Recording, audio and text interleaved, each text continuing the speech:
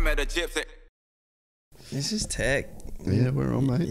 We don't do things by halves here, eh? You know your shit. All right, so Julian Wilson, welcome to Gypsy Tales, mate. I am pretty excited to have maybe the world's biggest moto fan surf frother. Actually, this is the way to say it. You're the best surfer in the world that likes motocross. Yeah, I think so. There's not many of us, to be honest. I mean, Sonny Garcia, he was probably the best. He's won a world title and massive fan of motocross. But yeah, I'm stoked to be on the show. Big fan of the show. No, that's awesome. Yeah, I got a random DM from you a while ago, and I've been a Julian Wilson fan for years. And when I first started the podcast, actually, because I know Bart from Wasserman, and I said to Bart, I was like, one day I'd be sick to get Julian on, so stars have aligned. But yeah, I got the message, and I was like, dude, Julian is a full moto frother, so I was pretty stoked on that.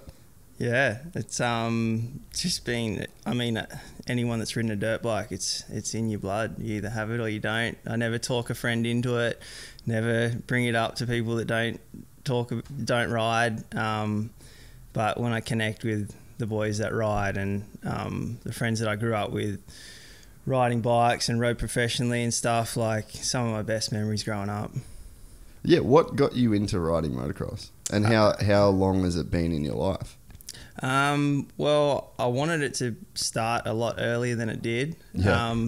My best mate lived just down the road. He had a Pee-wee 50, and I would have been maybe 7, 8 when I first had to go. Yeah. And from that moment, it was kind of like, how do I get my own bike? Like, I just want to ride. Like, when's my mate going to ride next time? Like, when can we ride? When can we ride? We used to ride on the block next door to my parents' house, across the road from the beach at Coolum, just cutting laps of the paddock. It was so much fun.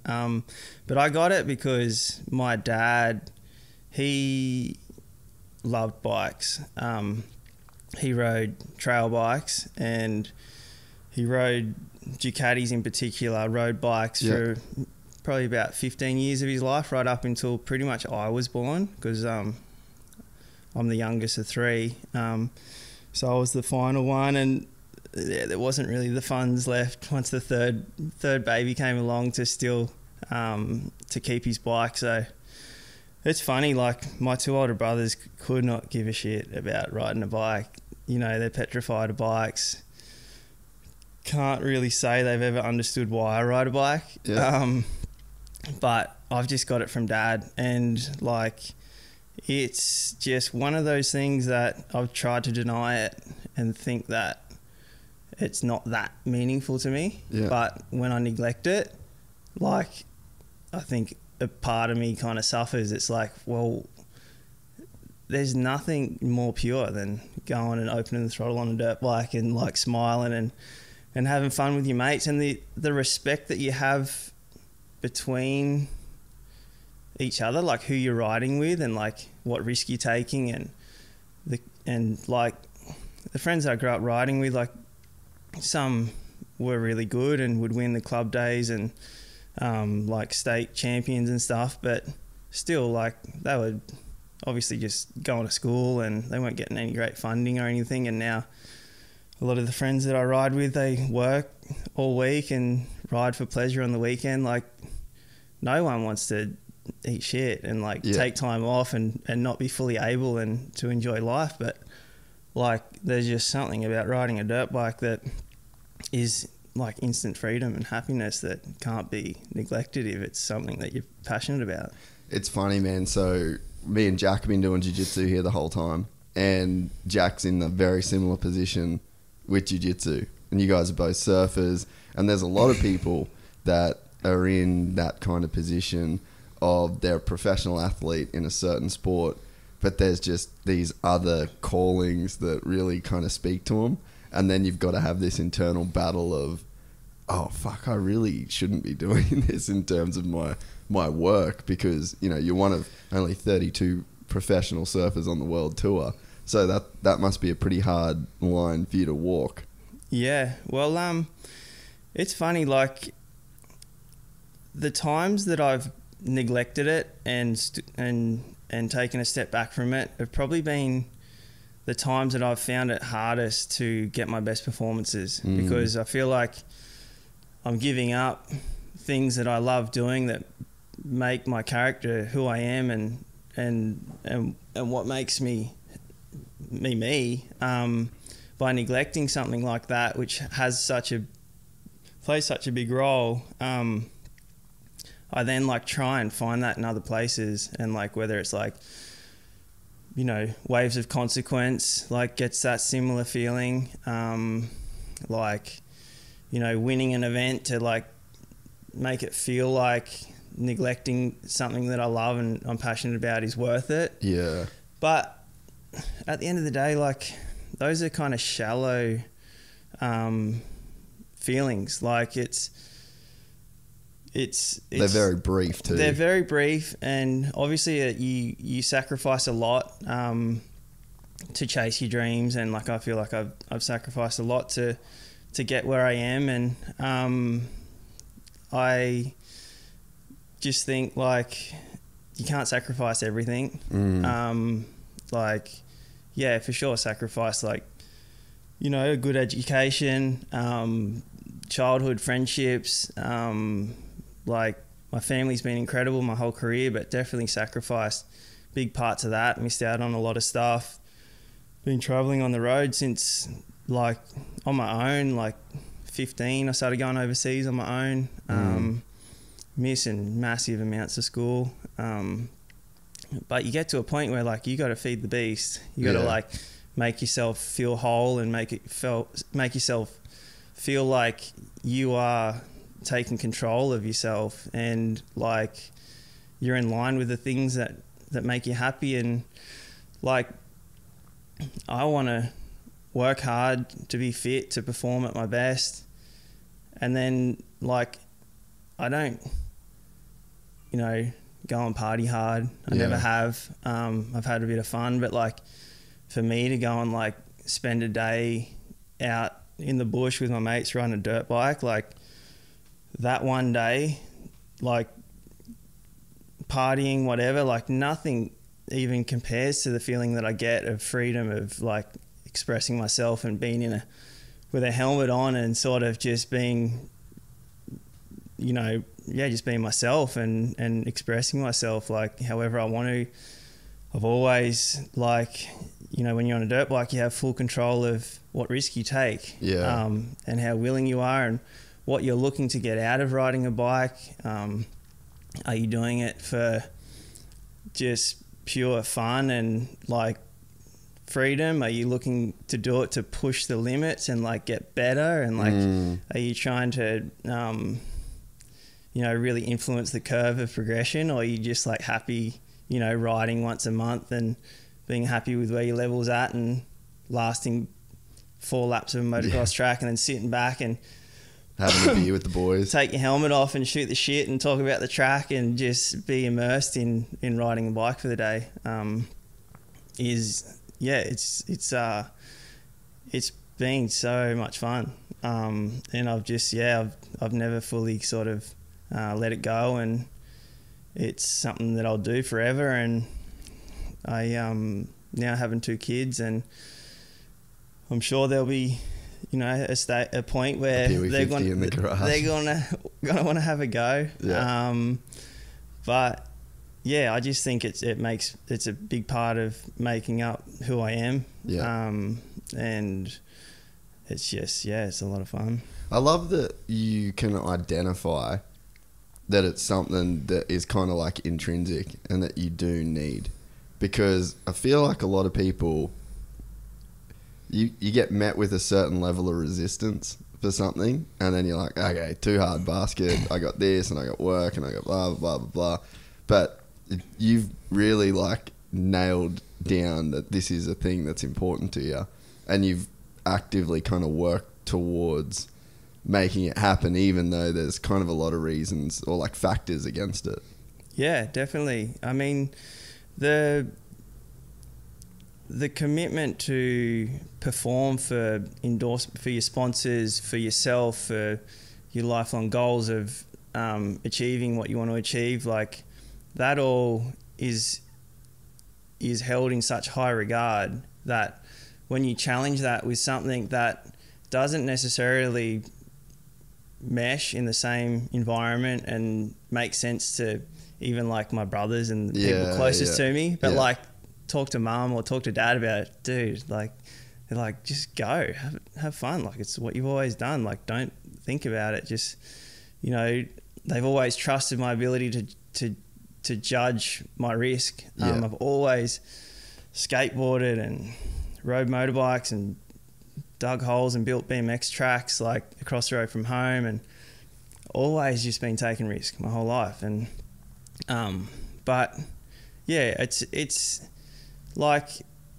I do like to control like my risks. Like I love putting myself in an environment where it's like, shit, like can I back myself to make the right decision? Like, is my head screwed on? Like, what happens when like the adrenaline takes over the brain? And should I jump the triple? Should I not jump the triple? Yeah, what decisions am I going to make when it comes to the crunch? But I've taken a lot from that, because you hop on a dirt bike, you're instantly in that environment. Like we get to experience it coming from Australia, being on tour for 10 years, like there's Fiji gets a big swell, there's waves of consequence, Pipe. Tahiti, Pipe, and they're the only times that like with the tour schedule, like you're not at those locations aside from for the events. So like you go from the Sunshine Coast like in summer and you're surfing 2-foot waves,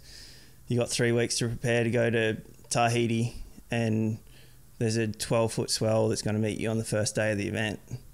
I just go, well, like I've got something in my back pocket that creates an environment that I'm going to be walking into off like not surfing waves like that since December in Hawaii. It's like I go and ride my bike more. I'll ride it 3 times a week. I'll get familiar in that environment. Being comfortable and being uncomfortable. Exactly, and trusting my judgment, like in fear and under the pump, and backing myself and creating a bit of familiarity in that. And I feel like it expands my comfort level to go and just have a crack and like back myself, and that makes sense, man. And stick my head over the ledge and have a go. Like, I don't know, it's just something that I've taken as an advantage and something that I have that I can utilize. Sunshine Coast is not known for great waves, especially not consistently. So I think I've always been creative in how I use my time and where I put my energy and what makes me who I am. I think I'm pretty unpredictable, and I feel like I have a lot to bring to the table when I can bring out my best performances and stuff. And I think that I value that. Like I try not to be too predictable, and I feel like those outside of competition and surfing career activities create that unpredictability that I have, and my character and what I'm passionate about and what's meaningful to me. But can there be like a point of diminishing returns if you just focus on surfing too much? Absolutely. I've been there like several times, especially like, you know, you think about you're spending 9 months of the year on the road competing and trying to be peaking for each event. You surf 11 events. You want to peak for each 2-week window that you have consistently for that period of time. There's like, you get from, I mean, the schedule's changed now, but like you would get from coming home from Hawaii in December, you get to prepare for the Gold Coast end of Feb, start of March, and that was like your big training block. And then you kind of maintain that energy and physical prep to perform at your best, you know, for the year, and you get another little block in the middle of the year between J-Bay and Tahiti. And like when you're on the road and you are away from family and friends and you can be out of an event like on the first day, and you're spending large amounts of time thinking about what needs to be done, how to approach the next one, how to be at your best. Like, you're spending so much time like in a vulnerable space where it's like, you know, you definitely think about what sacrifices you're giving up to chase like for myself, like something that isn't of the same value as like my like love for my family and like my connections that I have with my family and friends. And it's like it's just like, I don't know, I feel like the more that I would chase it and think, oh, block this out, block that out, sacrifice this, keep sacrificing more of that, like the less I would have to give. Like, it was almost like I was robbing myself to try and get the best out of myself. And that happened a lot like early in my career, and I felt like I had some real highs but some real like long lows of events, and there really just in this really wasn't constantly. There wasn't a balance. And I think too, like trying to find a belief that like I belonged to be there. And I had some great results, and ones that said, you know, you deserve to be here and you made the final or you've won your first event. But like, to consistently show up at each event for 9 months of the year, and you want to be peaking, it takes balance. It takes, you know, for myself, I want to do it with my family in my back pocket. It's what holds the weight, and what got me to the opportunity of competing on the highest level, and something that I've never neglected. And it's because you kind of you can sell your soul a bit, like you can be one of those people. Like, you look at like a Kelly Slater or someone like that, that's just all in 100%. They did it for so long, and probably did push away so many parts of his life that I'm sure he would have liked to, and obviously speaking for him hypothetically, but I think it's a common theme with some athletes, is like, you just give away all those sacrifices, or you make all those sacrifices, and it's like the ultimate sacrifice, but you're delivered with extreme success in the field that you are chasing, you know? Yeah. But that comes at the cost of obviously the things that you sacrifice, and maybe a bit of personal fulfillment. Yeah. I think I've always thought about, at the end of the day, like, perspective was always very clear for me, like just being fit, able, healthy, the opportunity, the lifestyle was just is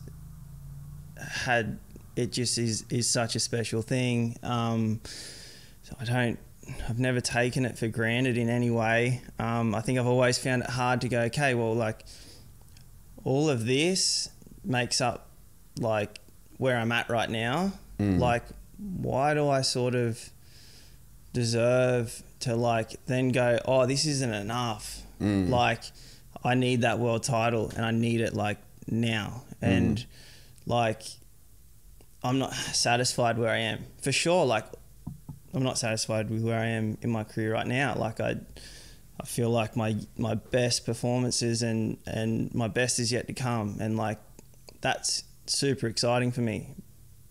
But, you know, I have a beautiful young family, beautiful wife, so much to be thankful for. And when I think about, at the end of my career, the things that I'm going to be most proud of is definitely my family, my relationship with my wife. That's what I'm going to take with me forever forward after this career. But can I hold that in such high regard and also match it with a world title? I really think I can. I've been super close. And like in 2018, I was 3 heats away from, came to the last heat of the year to decide the world title. It's probably the greatest year of my life. Had my first child, started that year, had like the most like radical change up in my program, and like so much less control, but like so much more came in of love and joy, and having our first child, and then to win multiple events and make 4 finals and come runner up in the world. It was kind of like there was only something so small that didn't quite happen there that stopped like the ultimate from happening for me, which was a world title. Yeah. So since then, it's about finding that balance again. I've got there without the family, like without having kids, pretty consistently, and then had my best year ever after having my first child.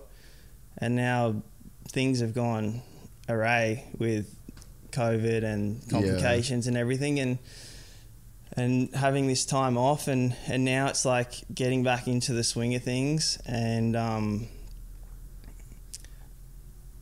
showing up with my best performances again. Like that's where my head is at, and I'm not there at the moment, but I believe I can get there pretty soon, and I'm really close.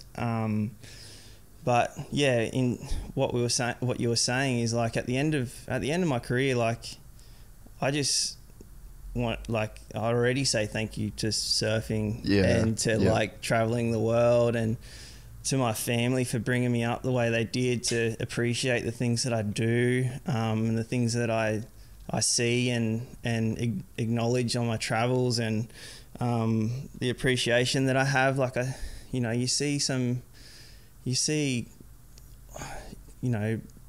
athletes from all around the world, and their sacrifices that they're making, and sometimes like you see, it's never enough. And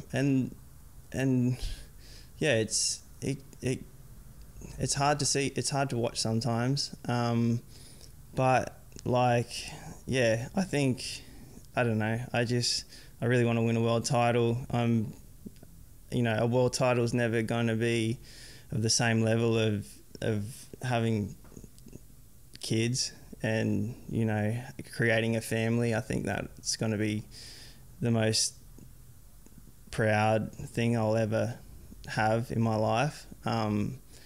But like, for the amount of work that I've put in to get to the position where I'm at now, and what I think I'm capable of achieving, and the time that I have left to do it, like it's still just like, it's super motivating. It's what like I will continue to make sacrifices for, and it's the number one thing that I make sacrifices for as soon as I come back from, my wife and my 2 kids, and then it's surfing. And there's room for that. And traveling at the moment with my family. We're about to go to Western Australia for 2 more events.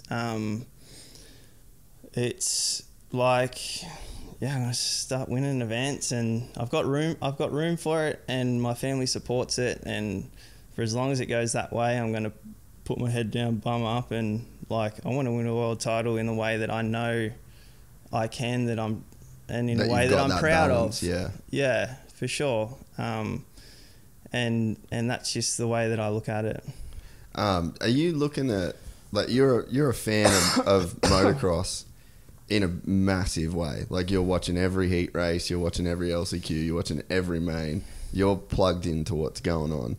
Are those boys a source of inspiration for you? Because it'd be weird at your level, because you're sort of not really looking at your peers for inspiration, I'm sure, because the guys that are on your level, you're head to head with them each weekend in a world title race. So is that another thing that draws you in so much, is like you can be a real fan, you can relate to what those boys are doing on the motorcycle, and you can really like draw inspiration from those dudes in your own kind of way, because you are going through such similar things. Like there's huge sacrifices in moto in the same way that there's surfing in every other professional sport. Yes, definitely. I mean, in saying that, the guys that I've been competing against, and especially the guys in the top five of the last 5 years, I definitely do enjoy being a fan of like where their level is at, and taking things that I see that consistent sort of themes that really work for those guys, and definitely try and work on those in my game. But like, I think that to ride a dirt bike, I think it's probably the gnarliest athletes in the world. The scheduling to be backing up these supercross races straight into outdoors, to be running at that level they need to be at, that consistency. I mean, the amount of risk and like training, the combination of things that have to come together to win a supercross or an outdoors. Like, I mean, I understand why their careers are short. Like, they are there's a huge ask on those guys to be peaking for such a long period of time in such high adrenaline, like such high cardio. Like, I can't fathom like the way that they have to like put everything into a weekend and then like maybe chill out on a Monday, but then back taking like massive risk on a Tuesday, and then preparing for another peak. Like, it's like, I don't know, and their training is just brutal. Like, they have to be so fit. Yeah. And if they're not the fittest or one of the top 3 fittest guys on the track, they're not going to contend for a championship. Yeah. Like, the competition never ends for those guys. Like, there's no denying the fact that they have to be one of the fittest guys on the track, let alone like their ability to ride a bike and how many hours they put into riding a bike and how natural everything comes to them. And like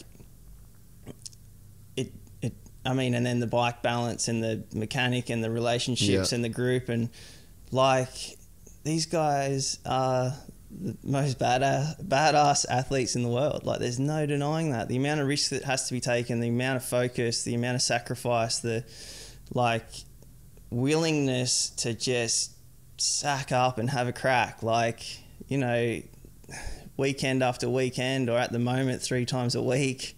Like, I have so much respect for those guys, and I am a massive fan of watching it, and I take huge inspiration off like watching their work ethic and how they navigate dealing with a sport of such consequence, and like, you know, like just practicing before a race weekend and like being in a championship battle, and like, you know, it's a motorbike and it's a track, and like smallest mistake and then you're kind of missing out on a huge opportunity. And then even like, I've had my fair share of injuries, but like, you know, to get back to the level you need to be at to compete surfing and make heats and like get back into the swing of things is like,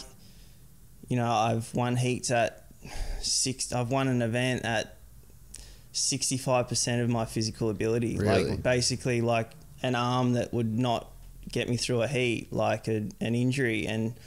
But there's a way where like there's a way around it. Yeah, you can read the ocean, you can be on the right wave, your timing can be really good, you can be synced up, like you can be making good decisions, you can outsmart your competitor.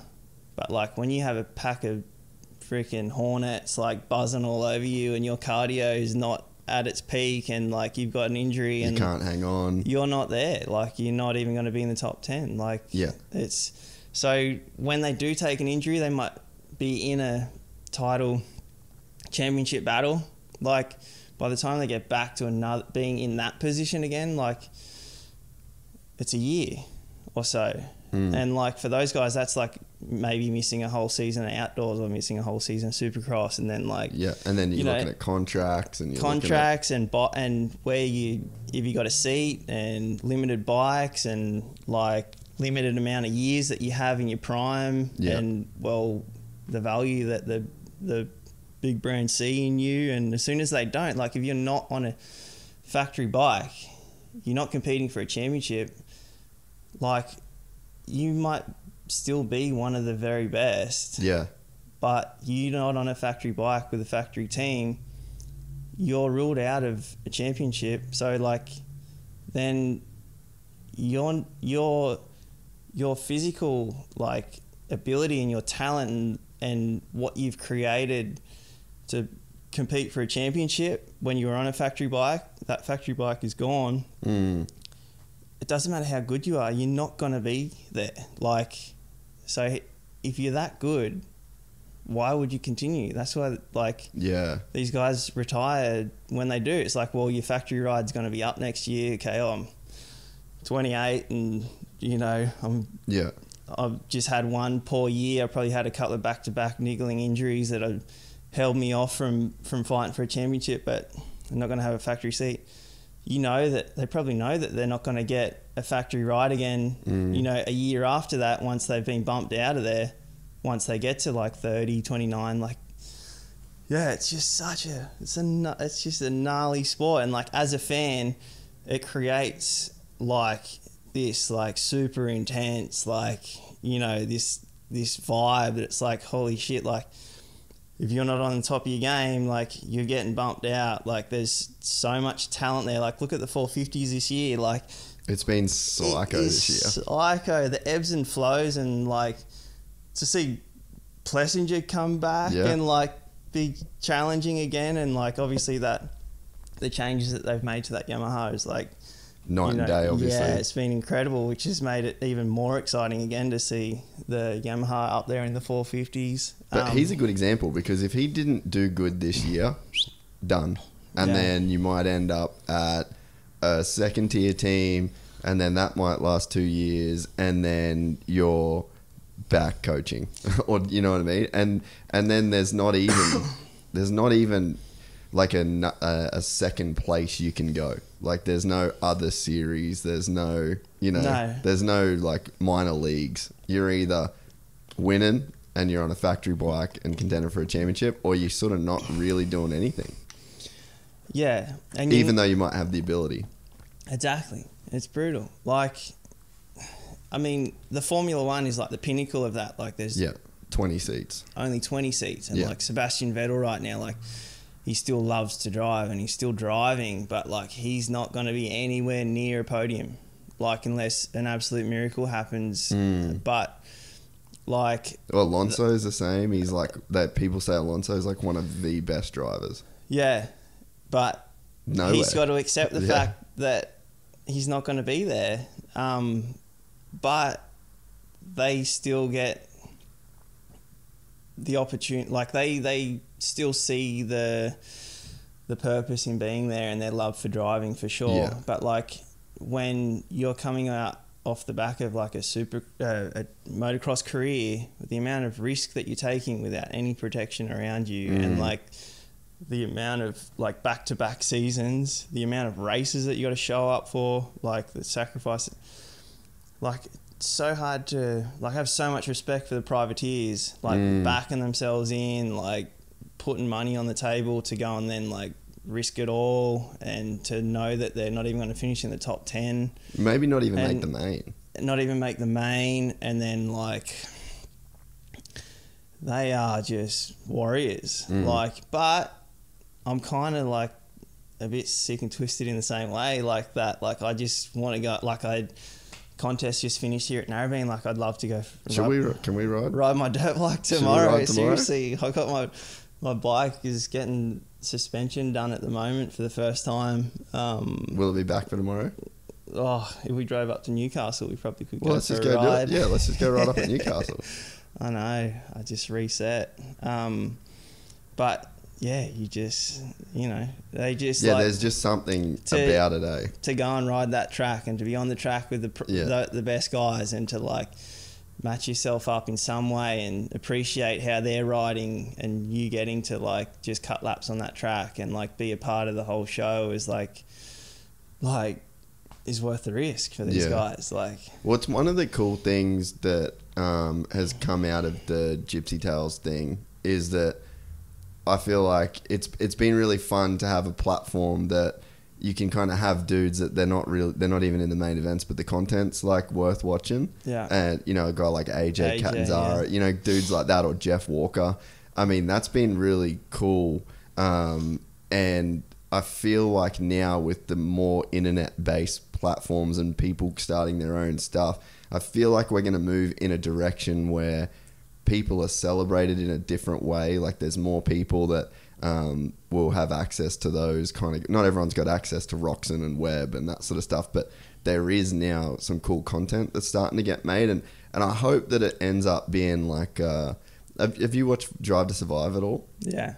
So you see a dude like Roman Grosjean get sixth, and they're just like losing their shit. Like the team's fist bumping and high fiving and jumping over the pit wall because there's an acknowledgement within the sport of just how hard that is. Like that story's been told. Yeah. And I think that in moto, it's one of those, the conversation's only ever just been around the podium.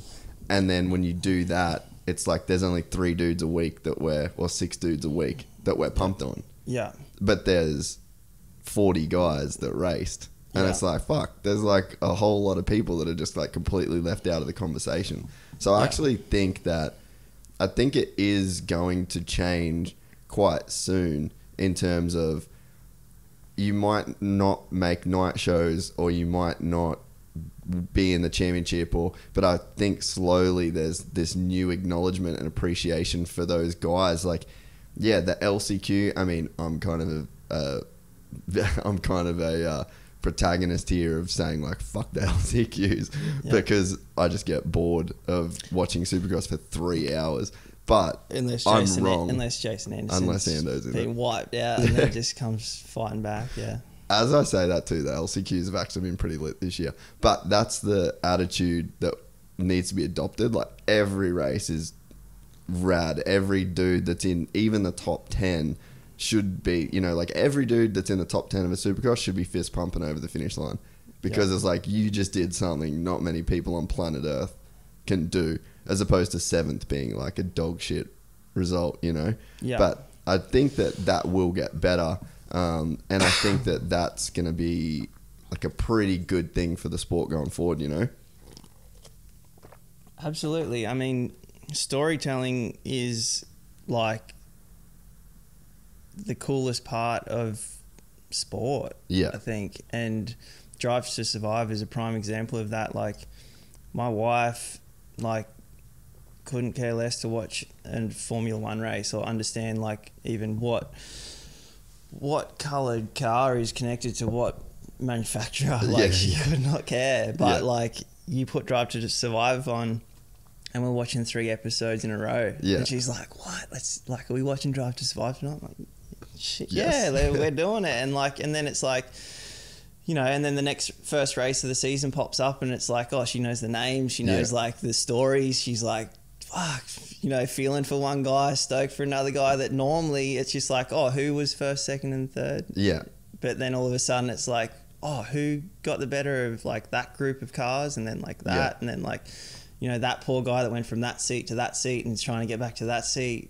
You know, that's like, it builds it out. It gives it the volume and just to let people into the like, the sacrifice that they're making and the commitment they're making and the opportunity that they're trying to create for themselves and like their goals and ambitions, like letting the public know what they are, as opposed to like the public having their preconceived, like just assuming that it's only first place. It's only about the podium. Like you might, I don't know, like Ryan Dungey as a junior, like coming through the juniors, like getting to the Supercross and riding a 250, like he wasn't winning anything, and like his like story, like at that point in his career, like to take that story from there to like where his career ended to a Hall of is Famer. like that's a story. That's one that like you, until he was winning, and like obviously that's how where he needed to get to make the story what it ended up being. Yeah, but that's like, the bookend of this. Yeah. But the drive and motivation and grit and hunger and like, fuck these guys, I'm going to make this happen. Like, yeah, I'm not getting the support like AC and, you know, the guys that just are winning it, super talent and dominating and may have the body build to like really have an advantage at that younger age and like some sort of mental edge with how they were brought up and stuff. Like, but when like the big show comes and like someone just works their way up the ladder and just ends up like being so clinical and like so just tack sharp and able to like, you know, it was almost like... He kind of changed the game even. I mean, look at Webb right now. Like, it's just like, kind of fuck the style. Like, don't worry about any judgment of like, you know, getting the like fan base or like, you know, hanging it out there to like, you know, think that's what people want to see to for you to, you know, like have your value. It's like, no, like checkered flag first. That's it. Like, I want to win the championship, like do whatever it takes. Like, I don't know if I ever saw Ryan Dungey do a tail whip at all. I never saw the bike move, but like his consistency is admirable and his like results from just, you know, Hall of Fame sort of results. Like, it's incredible, especially like, I mean, Jeremy McGrath and Ricky Carmichael just like, and Chad Reed and like, I mean, Jeremy and Ricky to dominate the way they did and the amount of wins that they had. And same in surfing, like Slater has won so many world titles, but like, no offense to Kelly, but like, I just think that at the moment, like, there's not room, like in just about any sport. I mean, Lewis Hamilton, he's getting it done. For sure, he's getting it done, and he has that monopoly on the F1 at the moment. That's a mix between like the best car and an amazing driver and team, and you know, like that's a bit of a unicorn kind of mix. Yeah, and that is one that's hard to look at and say that's just 100% Lewis Hamilton's ability and drive to win, and like he's making that happen, because like you take him and put him in, you know, an Alfa Romeo or whatever, another car, and then all of a sudden, you know, but it's like, maybe it's because of the internet. I think it is, like, especially social media and like the competitiveness from a super young age to be at a level of like someone on the other side of the world and be like matching yourself to that level, and not just like seeing a video or something like, you know, once a year that goes, oh, there's a super that's from like last year or whatever, grommet from somewhere, and it's like the level's at the highest it's ever been. And like, I don't know, you look at the Supercross right now, I don't know, has there ever been a time that there's been more championship winners in a 450 class battling for a championship? No. Like, that speaks volumes of like where the world's at. And it also speaks volumes then that once you know that and you get to round 15 and there's only 2 dudes left in it, that also speaks to how gnarly those 2 dudes are as well, and that there's some like crazy war of attrition that goes on as well to stay in the fight for that long. And it's just like, there's so many variables, there's so many stuff that these guys get thrown at them, and then there's 2 dudes that can rise to the top. It's like they must just be the 2 dudes that have mentally been able to weather the storm for as long as they have, you know? Yeah, most definitely. Is that what you think it is? I think it is. I think like those two guys that are fighting for this championship right now have the most energy, like, to put into each race. Like, you could say, like, they both want it the most, and that's why they're there. Like, Eli Tomac can be so dominant and, like, so lethal once he gets on a roll. But, like, you know, he finally won his Supercross championship, and like, Kenny wants that 450 championship more than anything in the world. And for someone to, like, come from the depths of where he came from to, like, to even be in this conversation, like, I know that people have, like, have said this about Kenny several times, even last year when it was like he was winning again. It was like, you know, until he actually won a race, it was like, you wouldn't expect him to even, like, be there, because you've been a part of the journey of, like, watching just how gnarly it is what he has gone through. And then, like, for this year to have multiple wins, to be like, you know, hats off to Kenny, because he's riding his own race. Like, he, you know, Cooper loves mind games and talks about it a lot, and, like, he's like, I've got the edge on everyone, and, you know, that's my thing, and that's how I get under people's skin. Like, I think Kenny's clearly the only one that doesn't give a shit about that, because he's the one that's still there battling for this championship. Like, yeah, Cooper's got the best of everyone at the moment. He is winning the championship, but Kenny's the next one in line, and Kenny's like, mate, I've been to the darkest place. Like, whatever you have to say to me, like, say it. Give a shit. I've got all these years of hard work put into, like, wanting this championship, and, like, whatever you have to say is, like, is nowhere near as gnarly as what I've been through, and to go through having his first child as well, on top of, like, coming back from the injuries. He's probably the strongest mentally he's ever been in his career. I mean, you always have to say, like, physically, he's never going to be back to where he was before what happened. It's like, you know, Michael Jordan, like, didn't break his legs and then come back and, like, dominate basketball. Golf. Yeah, Tiger Woods. Like, to have those injuries, and, I mean, like, just to be able to ride the bike at that level and to be showing up and fighting for the championship. And, like, I know it's probably the last thing he wants to, like, hear. It's like, I don't want to just be fighting for it. Like, I want to win the damn thing, like, more than anything. And, like, but, like, he's got probably one of the most incredible comeback stories in sport. And, I mean, I'll go out on a limb and say it doesn't need a Supercross championship to appreciate and respect where he's got himself back to. But for him, it's like he wants that tick of approval. Like, yeah, I've been to the darkest place. I'm back. I can win races.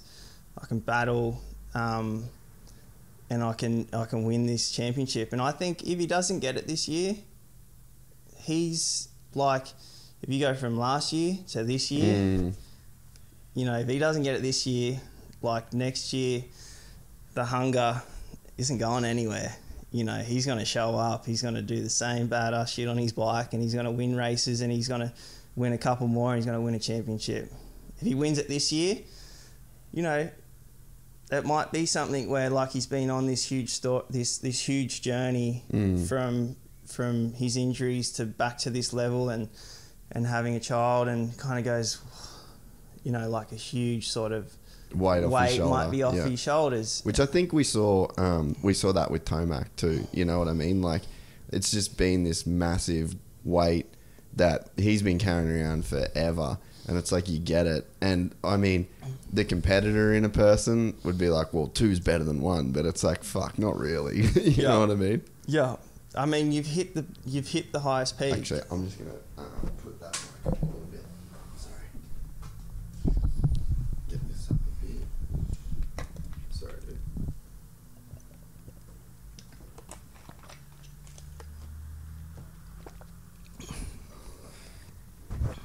Yeah, I think she started getting a little low. Bit low. Yeah. Oh, that sounds different. Yeah, you can hear it way more, eh? Yeah. Yeah. So, yeah, sorry, Eli, yeah. I think I mean, whatever I have to say, take it as a grain of salt. Oh, I'm just bro, a surfer, hey, and I'm just a fan of the sport, I'm the and same. like, don't take me Yeah. too seriously. I love watching the races. That's also all of Gypsy Tales. And this is just my point of view. And, but like, I don't know. I see it as like outdoors comes really naturally to Eli. And then Supercross is like, he gets on these incredible rolls where he's just untouchable. But then like, it's so technical and tight that when he tightens up, one of those mistakes that he makes, like little mistakes that he would never normally make in any other circumstances, they get compounded by more, and then like all of a sudden like a championship is like out of his hands. And it's like, and I think it's only from my point of view, like the fact that it's tight racing and it's not wide open, and it's not like, you know, his cardio and his ability to fight to the end is like, that's one of his things. Is outdoors, and it's like he'll grind it out, and he'll take on the nastiest track, and he'll just like manhandle it.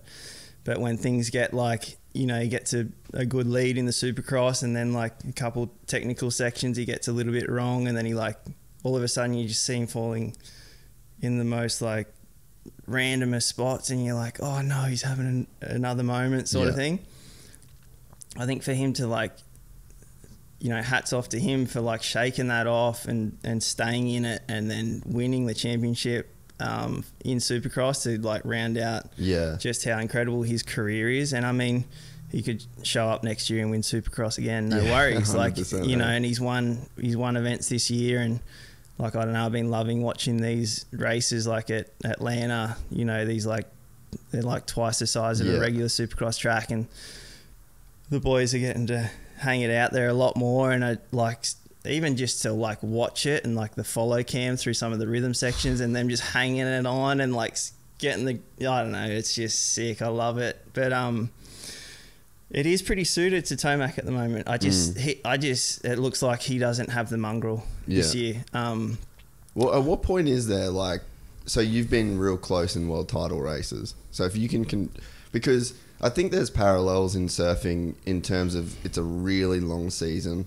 It's really grueling. And so you got an event, but then you've got all these heat races within an event. So like, you guys have to win this tournament style of events. So there's just constant events within events within events within events. And it's just such a long process that you guys have to go through. You've got to be so sharp for so long.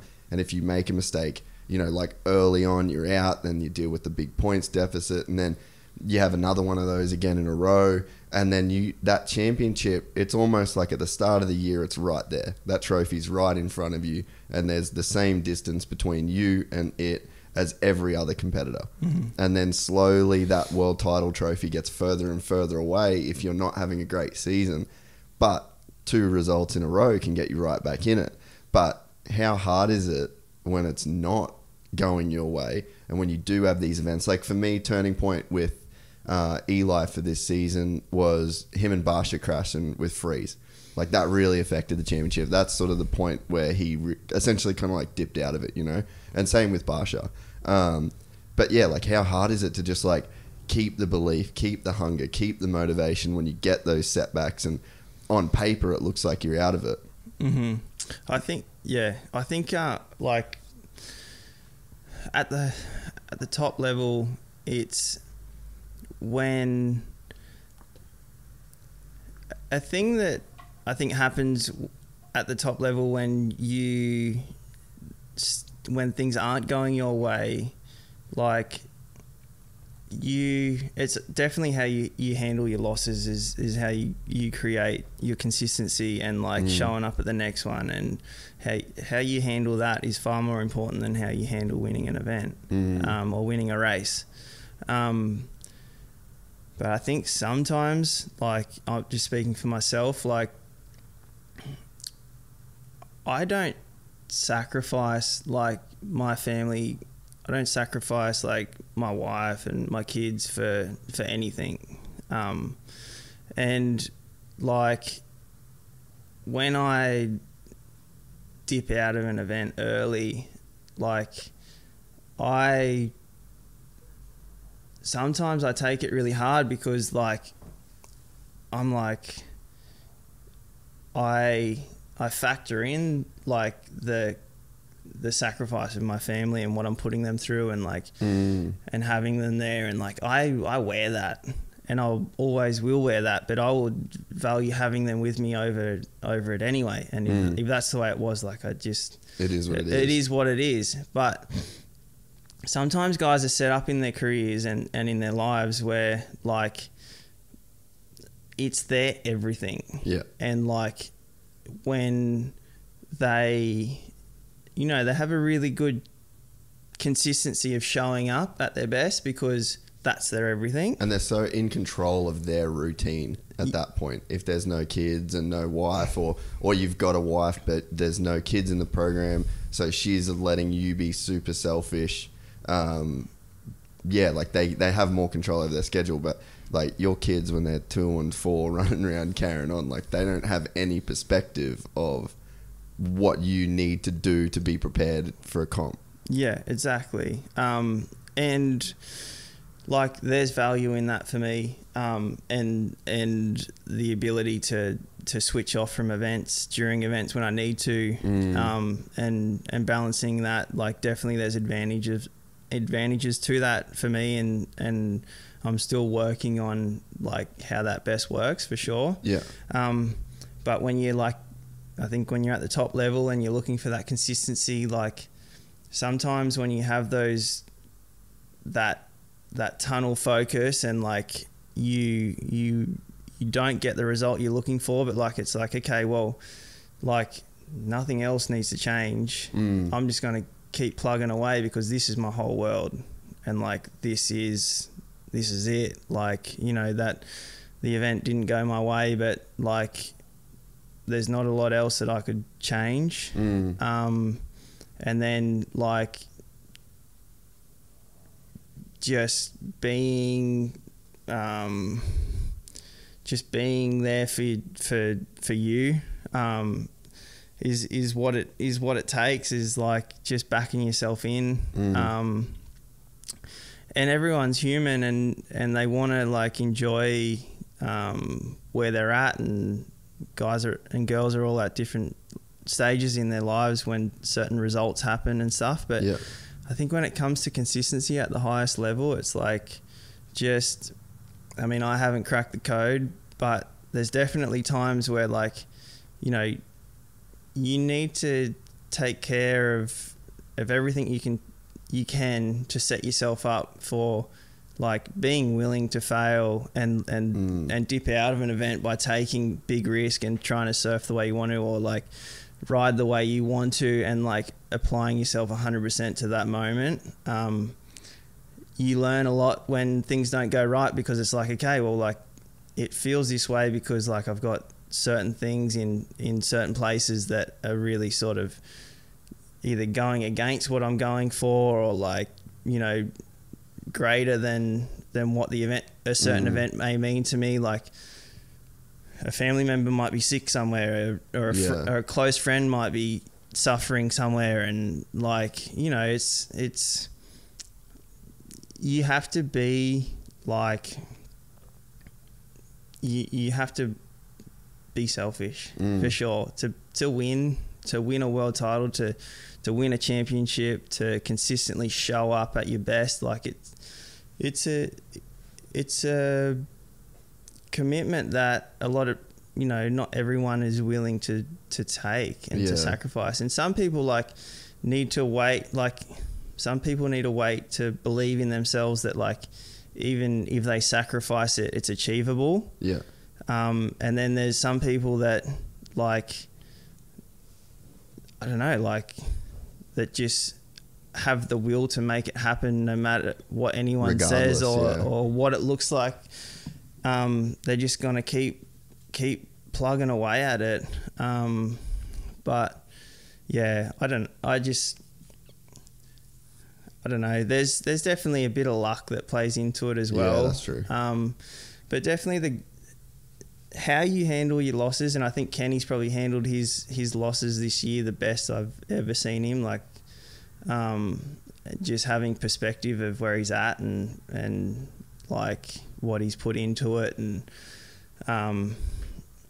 you know, that's been amazing to watch, and to watch him win multiple races. And like, you know, you could say that the luck wasn't on his side, especially like early on this season. Yeah.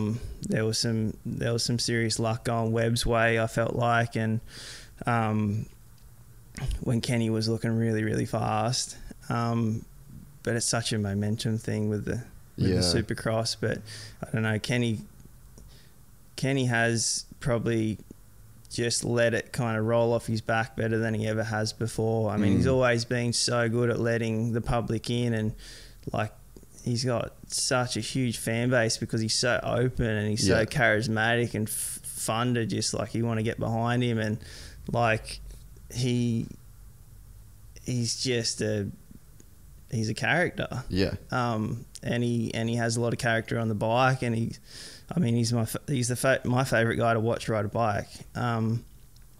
And like, you just want him to do it. Yeah. You know, like, he creates this aura that's like, you know, fuck, Kenny needs to get it done this year. Like, let's just, you know, when he's winning, it's like, it's just rad. Like, his baby's there, and Courtney's there, and Courtney and Griffin, and hugs and kisses, and like, it's a family affair, and like, so many people out there resonate to that, and just like, you know, the meaning of that, like, you know, it's them before the trophy. You know, it's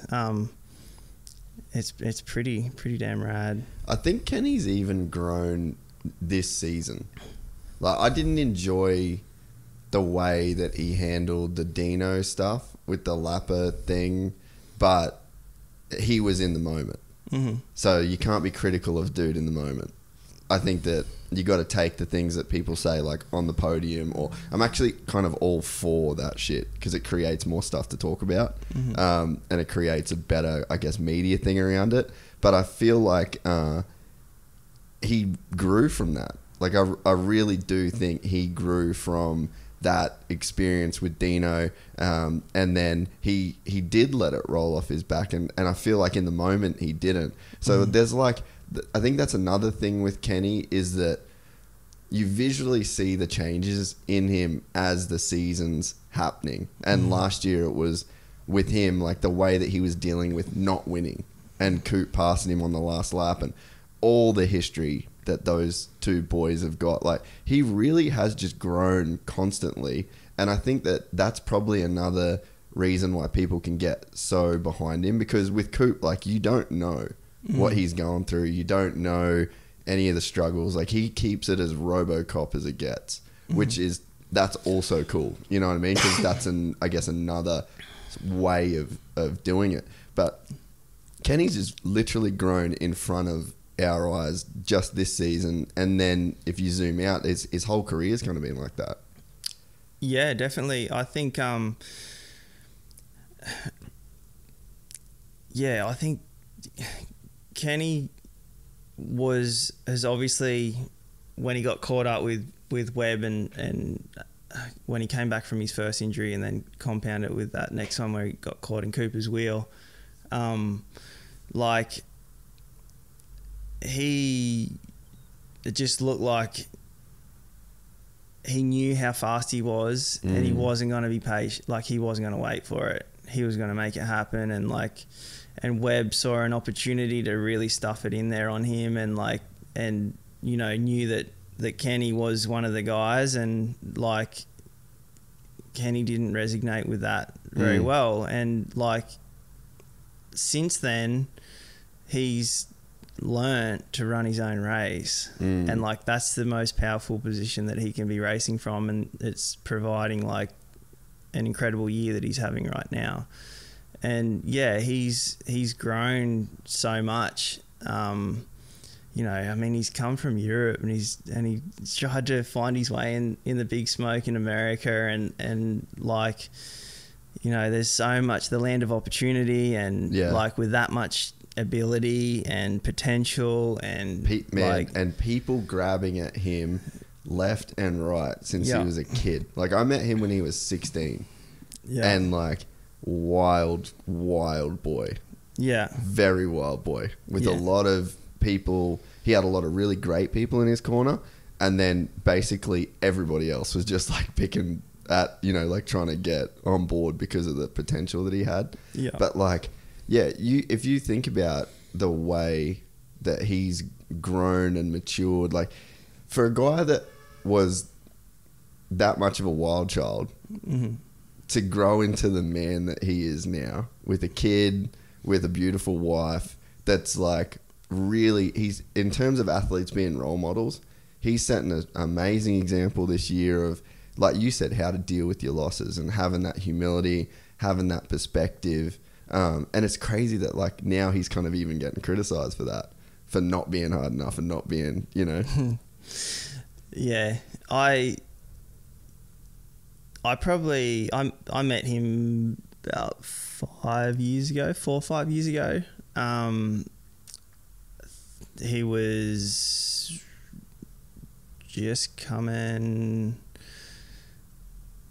It just started with RCH. Kerry Hart's, RCH on the Suzuki, and then obviously went into like an incredible outdoor run on that bike and stuff, and like he, so much sort of charisma and so outgoing, and like I'm just a fan of the sport, and like it was really cool to meet him. How'd that link up originally with you guys?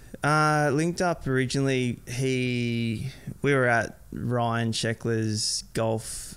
Ryan Sheckler Foundation Golf Day in St. Clemente, down in Encinitas, down that way, and that was when I first met him, and we kind of hit it off right away. He's, you know, I'd spent a lot of time in America, and obviously there's a lot of opportunity and stuff that goes on, and you're not sure who you trust and what way to go. And he was sort of super open about that straight off the bat. He's like, I coming here from Europe, and like, you know, it's just kind of hard to know exactly like who to trust. Like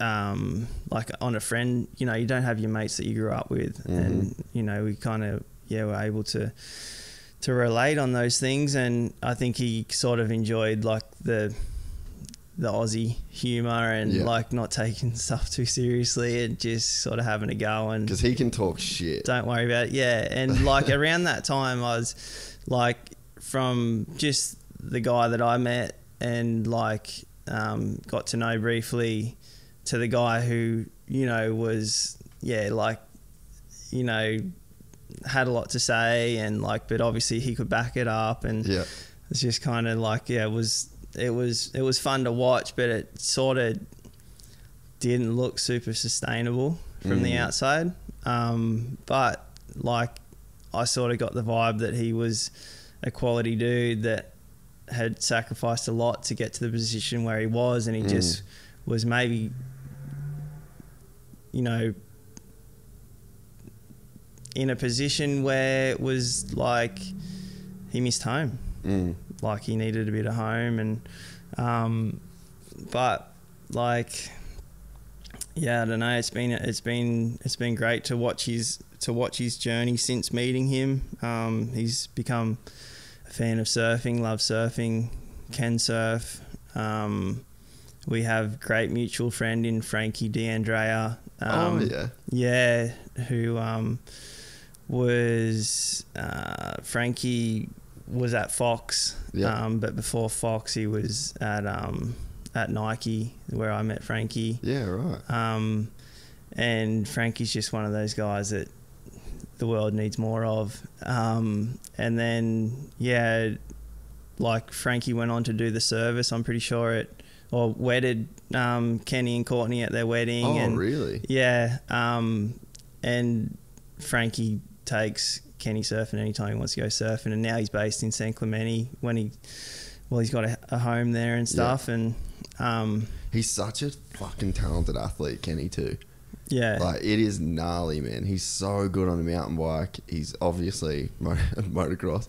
But, like, yeah, golf maybe not as much, but surfing, he surfs really well. Like, he's just such a freak talent too. Yeah, I mean, I don't know a lot about motorbikes and, like, the technique and that sort of stuff, but, like, to watch Kenny ride, I don't know if there's anything that you can critique. I don't know. He just makes it look easy. And especially when he's winning, eh? No one makes riding a bike look as easy as Ken Roxon when he's winning. Yeah. Like, even Atlanta this weekend, man, to have at 1 point 12 seconds, and he was just like, bop, bop, bop, yeah. bop. I was just like, dude, what the fuck are you on right now? Because you are in a completely different place. Yeah, for sure. And just, obviously, blitz and the whoops and those sections look so brutal. And obviously he ended up coming unstuck a little bit there, and probably the best get off he probably could have hoped for. That was an incredible could have executed. Save. Yeah, that was insane. Honestly, everybody else would have cartwheeled. Yeah. For the bike to step out the way that it did. Yeah. And, like, with that many whoops to go. Yeah. And to just, like, be able to step off, pick it up, not even have to restart the bike. Like, man, even if you want to talk about technique, like, technically to do that is pretty mind-blowing. Especially, that was one of the longest whoop sections I've ever seen on a Supercross track. Yeah. You could say that him just finishing second after what could have went wrong right there was a huge achievement. And the fact that he's still in this championship, like, I mean, there's such a fine line at that speed and that level that, like, it can go seriously undone. But like, you know, he showed, I was reading and heard that they made massive changes with that bike out of sort of desperate times after such a poor event in the first Atlanta race. And you know, he's going to show up and he's going to bring that speed to the last two, and it's going to be up to Webb to, you know, get a good start and not be too grabby at trying to just, like, get this thing over the line. And he showed, like, you know, he's capable of making some mistakes, and, like, I don't know, it was pretty rad to watch them. Kenny fought back at the very end there, but, like,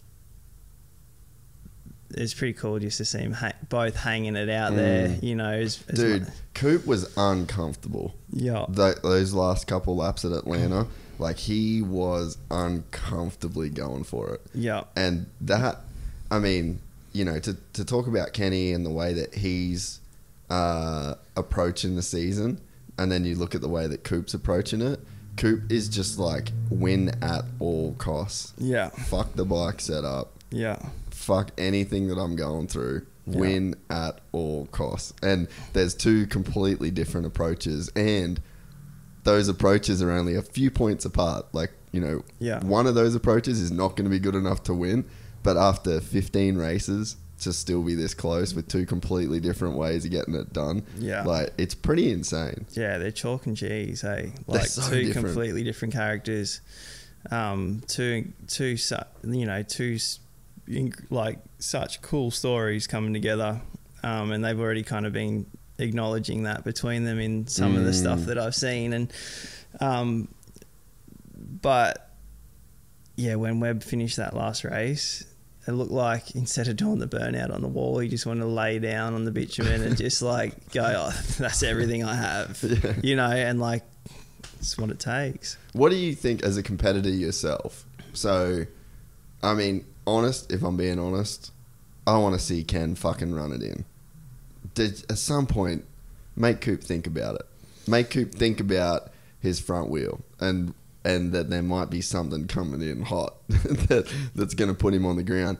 But, you know, Kenny's pretty committed to this way of thinking, and also kudos to staying committed and not abandoning ship midway through just because it's not working out. Yeah. But like, what do you think about that? Because in surfing, I mean, you can get pretty aggressive in surfing, although it might not look like that to people from the outside, but you can really surf heats aggressively. Yeah, in surfing, they've taken so much of that out of it and let it just come down to like decision making and your ability, and which is like the best way it could be. Surfing's in the best place it could be. It's, you know, if you don't show up, if you're not the best surfer, if you're not on close to the best waves, you don't have a chance. Like there's an exchange at the start of a heat, and sometimes that can take a while before someone gets a wave, and things can get a bit you know,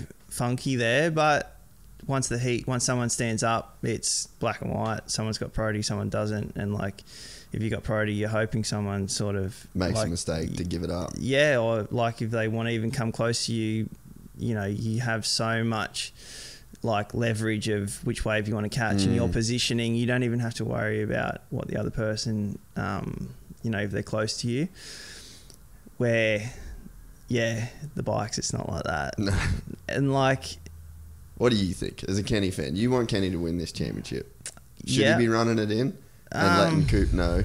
Or I think, I mean, the opportunities have been there. And Webb has created them at times, and definitely if there was one that came to him, he was taking it. And then I think he also looked for them at times, especially like first corners and stuff. Yeah. Where Kenny wants to do it Kenny's way. Yeah. And I respect that. Like, he wants to do it on his speed, his talent, like his, I mean, when I say talent, the amount of time and effort that he's put into it to get to be that good, where he knows that he can win riding his own race. That means, from the outside, it looks like that means everything to him.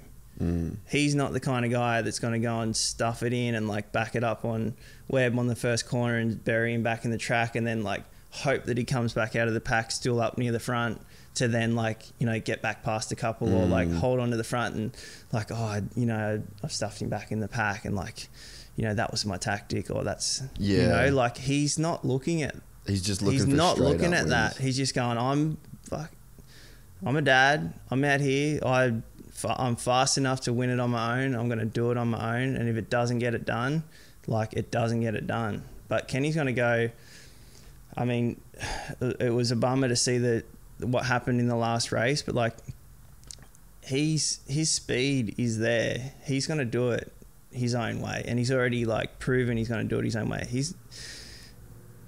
I don't know, as a fan and following it closely this year, I don't see Kenny changing his tact in any way. And Webb is probably going to try and play more games. He's probably thinking about it as, you know, at the moment, like he just wants it to wrap up and he wants to make it happen. And he's obviously probably pretty uncomfortable with how fast Kenny's going, especially like what he showed the last two races.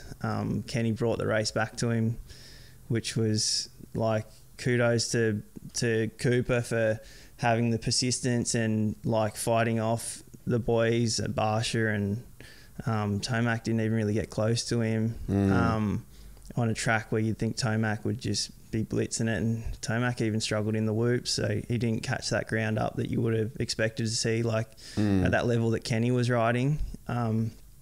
But yeah, Kenny brought it back for him and opened up the door, and that was hard to watch. But you know, Kenny fought back, and it ended up like Webb almost went over the hangers on the like second last corner, and it still could have been Kenny's. But I think Kenny will go out there and ride his own race, and he's like, the amount of time that he probably spent like on the couch thinking about trying and wishing to be back at the level that he needed to be at for a championship while nursing the second injury that he got from just like getting caught up in the web of Webb. Yeah. He doesn't want anything to do with that, and he's shown that he doesn't want anything to do with that. And like, I think Kenny got super frustrated and was like, you know, you want to play those games, I'm going to play those games. But clearly someone, or like his plan is not to play that game. And shortly after he stated that, he's continued to do the Kenny program, and it's paying off for him. Like, he didn't go the next race and just like, you know, target Webb.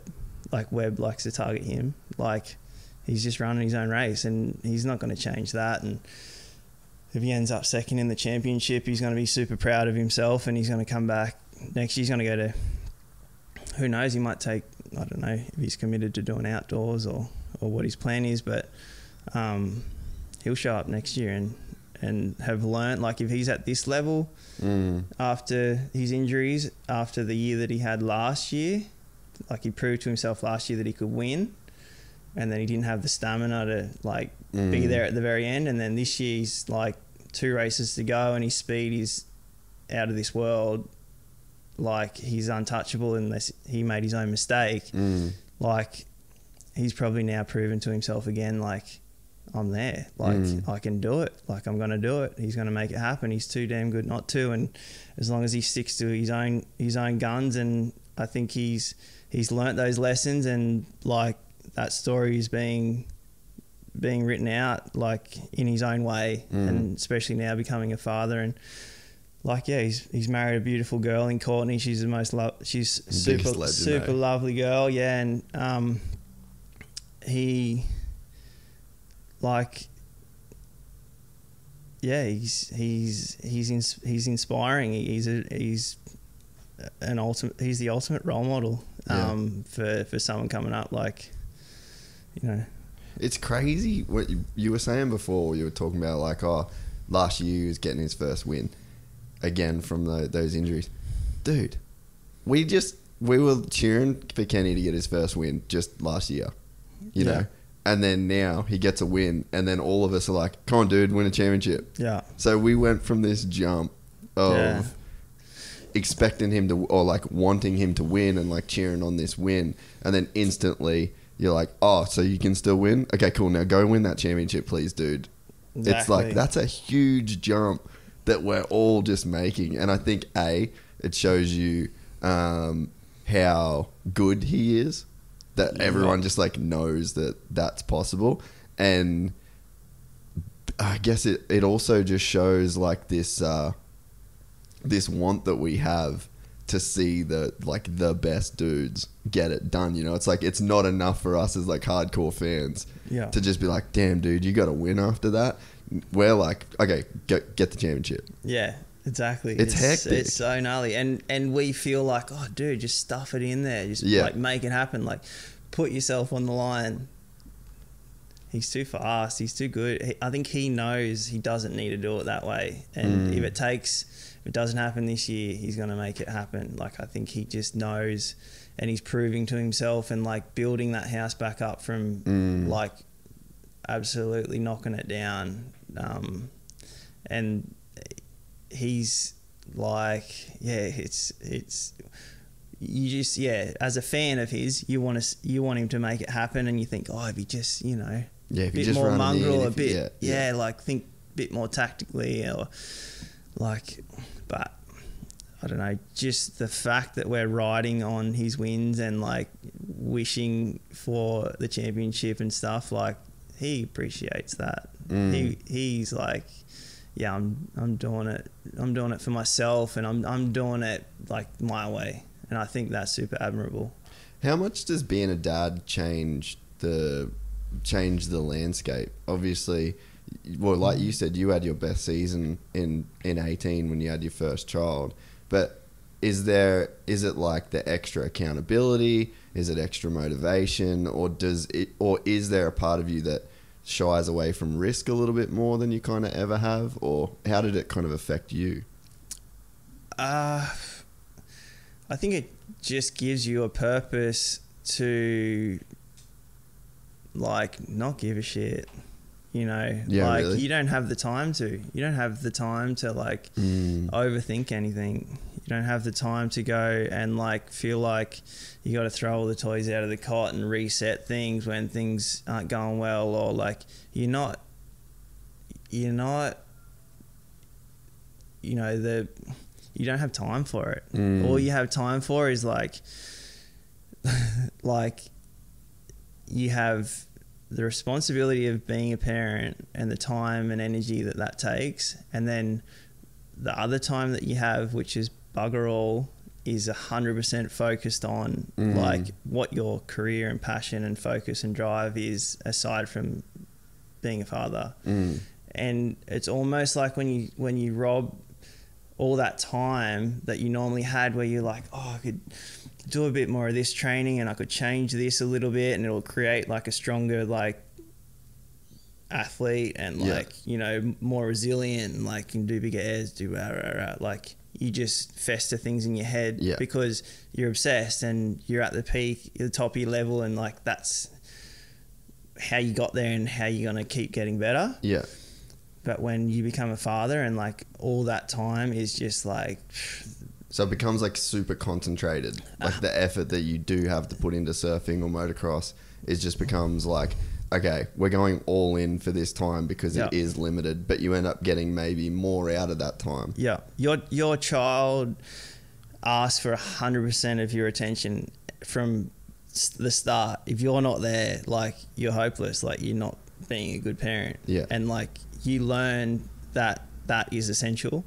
And like that's number one priority. So then it's like, okay, you can focus on your child and you can care for them and tend to them how they need you to be there for them. Okay, how does that feel towards like my career, like what I'm passionate about? Like I've got an hour now to go surf and like put that like I've done what all I can do here as a father. Like now I'm going to go and like apply that energy and focus and like purpose to the other thing that I'm super passionate about and love doing.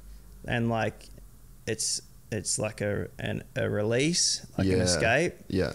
All of a sudden, like you're not looking for much to be satisfied. Like you're looking at it like, man, like I got a pair of boardies on, I'm going for a surf, like this is my career, like, you know, like the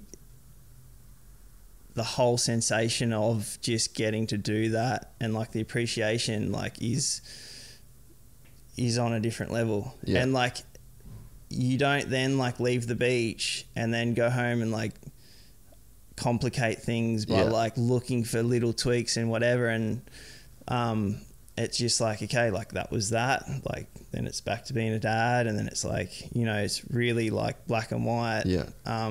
And like that's just me speaking personally, and that was the only way. Like I was in survival mode. I was trying to be a parent for the first time, but I was chasing a dream of being a world champion, and like I got so much like sort of motivation to do it, to like support my family and like and make my family proud, that like I was just kind of showing up like and just going, this is like my time to sort of play and enjoy and do what I love, and like what's the worst that can happen, you know? I'm going to go home to my family. And that you do get a big perspective shift, and like it's something that you could never like prepare someone for and like explain to them, like this is being what it a will parent feel like. is really cool and it feels like this and it's going to look like this and be ready for this. Like I wouldn't even attempt to try and tell someone that or like walk them through that. That's so fucking scary, dude. That sounds like you're explaining DMT or something. It's like, this will fuck with your world so much. Yeah. You just won't know anything the way that it was before. It's basically like what you thought your purpose was like for being, all of a sudden is like, holy shit, this is really my purpose of being, to be responsible for like a little human with like the partner that you love, and like, you know, 50-50 of what makes you guys makes this, you know, little human that you're completely 100% responsible for, and they love you unconditionally, which is a love that you'll never experienced before in your life. You know, there's no other connections to it except for you and your partner. Like, I don't know. I guess it'd even strengthen the bond that you got with your partner as well, because you've created something together that you obviously didn't have before too. Yeah, definitely. And I up until Olivia was born, my daughter, I always felt like I had to like fly the flag for like, you know, our relationship, and like, you know, I wanted to be like the man, and like it's just, you know, it's just being a man. Like you want to like carry it all, and you want to like support your partner and support my wife, and like you had like an idea of the role that you were going to play. Oh no, like before that, like I just felt like I wanted to like support her, and like I was like asked for her commitment to me, and like this crazy world that I've asked her to come into, and like, you know, everything that goes with it. And like I was like, felt like I had to be like the strong one sort of thing to like to like get us around and like and make it all work, keep the train on the track. Yeah, and that is definitely, you know, like it worked. And but when you watch your partner, like when they have to have birth and to a little human, like the strength that a woman has, like we wouldn't exist without that. Like they're way more badass than we are. Like they are just, you know, there's like we're soft compared to that. Like we don't experience anything like that in our lives. Like, so I found like I had like it taught me so much respect around like her resilience and her strength and what she was capable of, and like it also gave her so much too, to just like, you know, what's gnarlier than having birth? Like nothing. Like she's prepared. Like it's just a crazy experience, and kind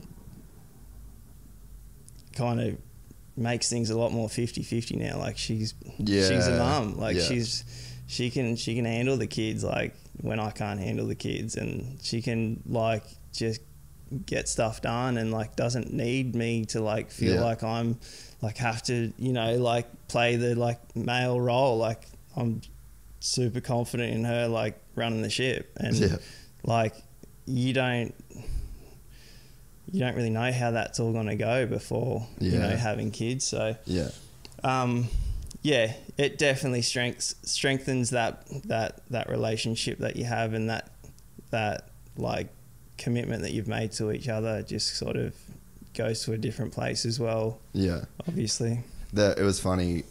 It's just it's funny thinking about kids so much, because I was at the contest, and that's a fucking nursery. Like the athlete section of the WSL is a nursery at this point. Like there was so many kids running around, and then like staying with Jack, and then he's like FaceTiming Banks constantly, and I was speaking to friends this morning. They're sort of married, and they're just about to start thinking about having kids, and Patty said that she's just scared of the process, and I just never even factored in the fear that a woman would have the first time before getting pregnant. Like, am I going to be able to have a kid? Am I going to be able to handle carrying the kid? Is it going to, like, am I going to be able to handle giving birth? All of these crazy fears that I'd never even factored in. I mean, the biggest fear I have to go through is like getting ready for a fucking jiu-jitsu tournament. You know, it's just like, that's my idea of fear in my life. And just even from that one conversation with Patty today, and then spending this week with like Jack, and then around that WSL event, I'm just like, dude, it's so gnarly for a chick to even like commit to having a kid. Yeah, absolutely. It's like, You know what? It's funny that you say that. Like, the tour, like, is so set up.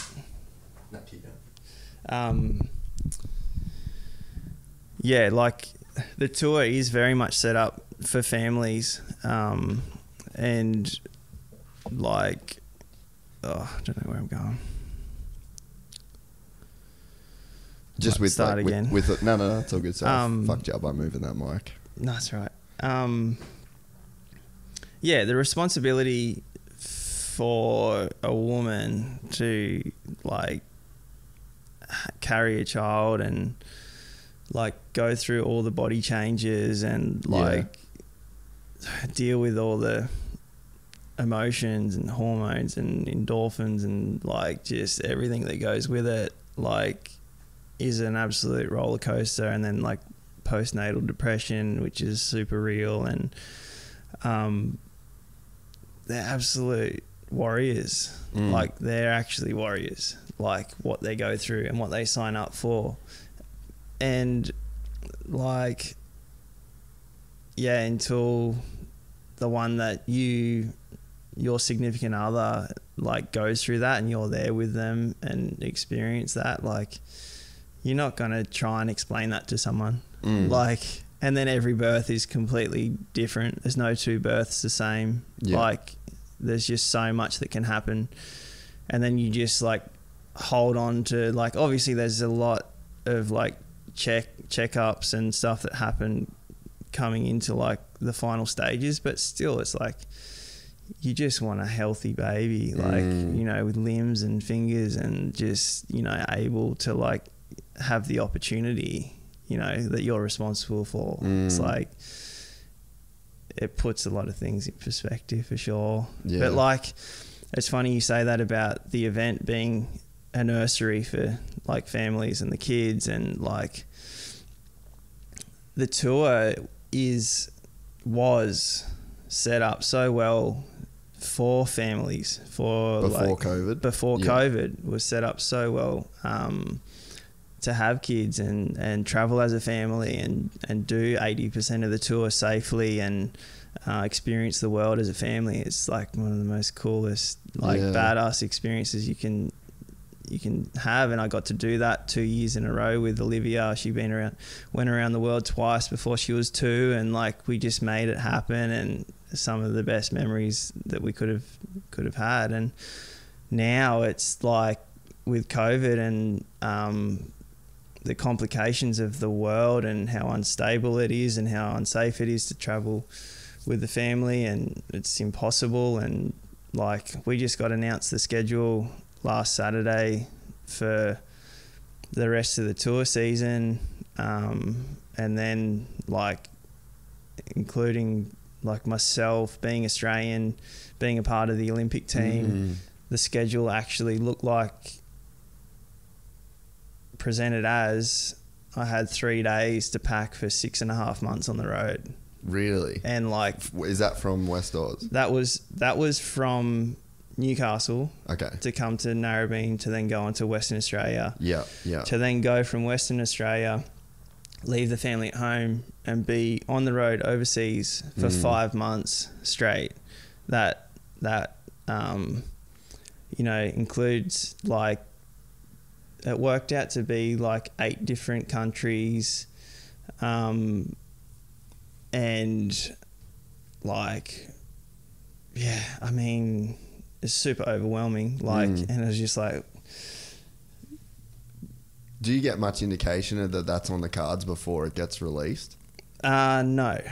So you just sit there. So and we were waiting. Yeah, we were waiting to see where everything would fall, and we kind of were of the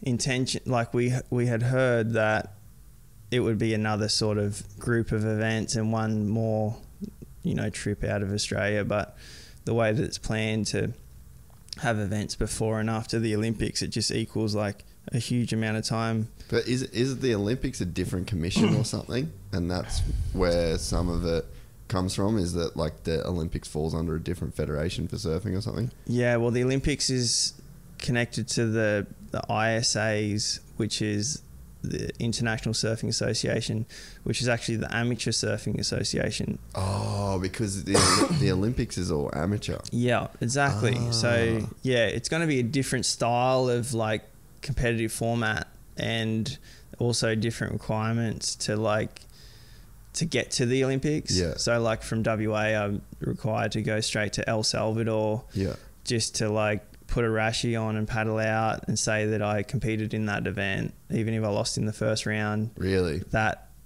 until I do that, I'm not 100% eligible for the Olympics. So yeah, it's a different set of requirements to get to the Olympics. Yeah. And at the moment, obviously that comes with its own risk and like sacrifice. And yeah. So yeah, the WSL then sort of announced that there would be other events in North America around that event, which then would lead straight into the Olympics, which would then lead into like South America and Tahiti and back to North America. You know, like looking at it, it's like, well, I got to fly through like 8 different countries, on my own. Probably have a 99% chance of getting COVID somewhere at some time. Yeah. Which event is it going to affect? You know, like when am I going to get it?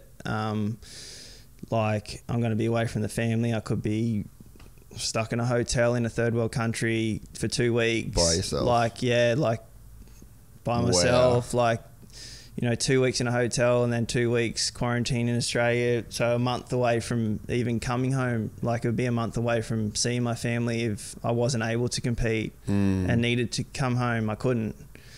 So that's all been really like radical, and being a father with a young family, and that's been challenging for sure. It's a pretty huge ask. It's a huge ask, and like it's just to like put it in perspective of like, you know, you make the commitment to go and know what you're signing up for, but then like you're in fear the whole time because like you're there because you want to compete and that's all you want to focus on, but like the whole time there's so much other shit going on. COVID's around the corner. It's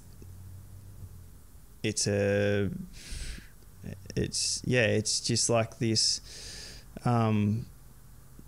like desperation to like have a world tour, but then like, you know, the fear of everyone that has to make the sacrifice and leave their countries, and it's desperate times though, right? Because like the WSL, I mean, just from me as a fan, I literally have nothing to do with the surfing industry in any way at all.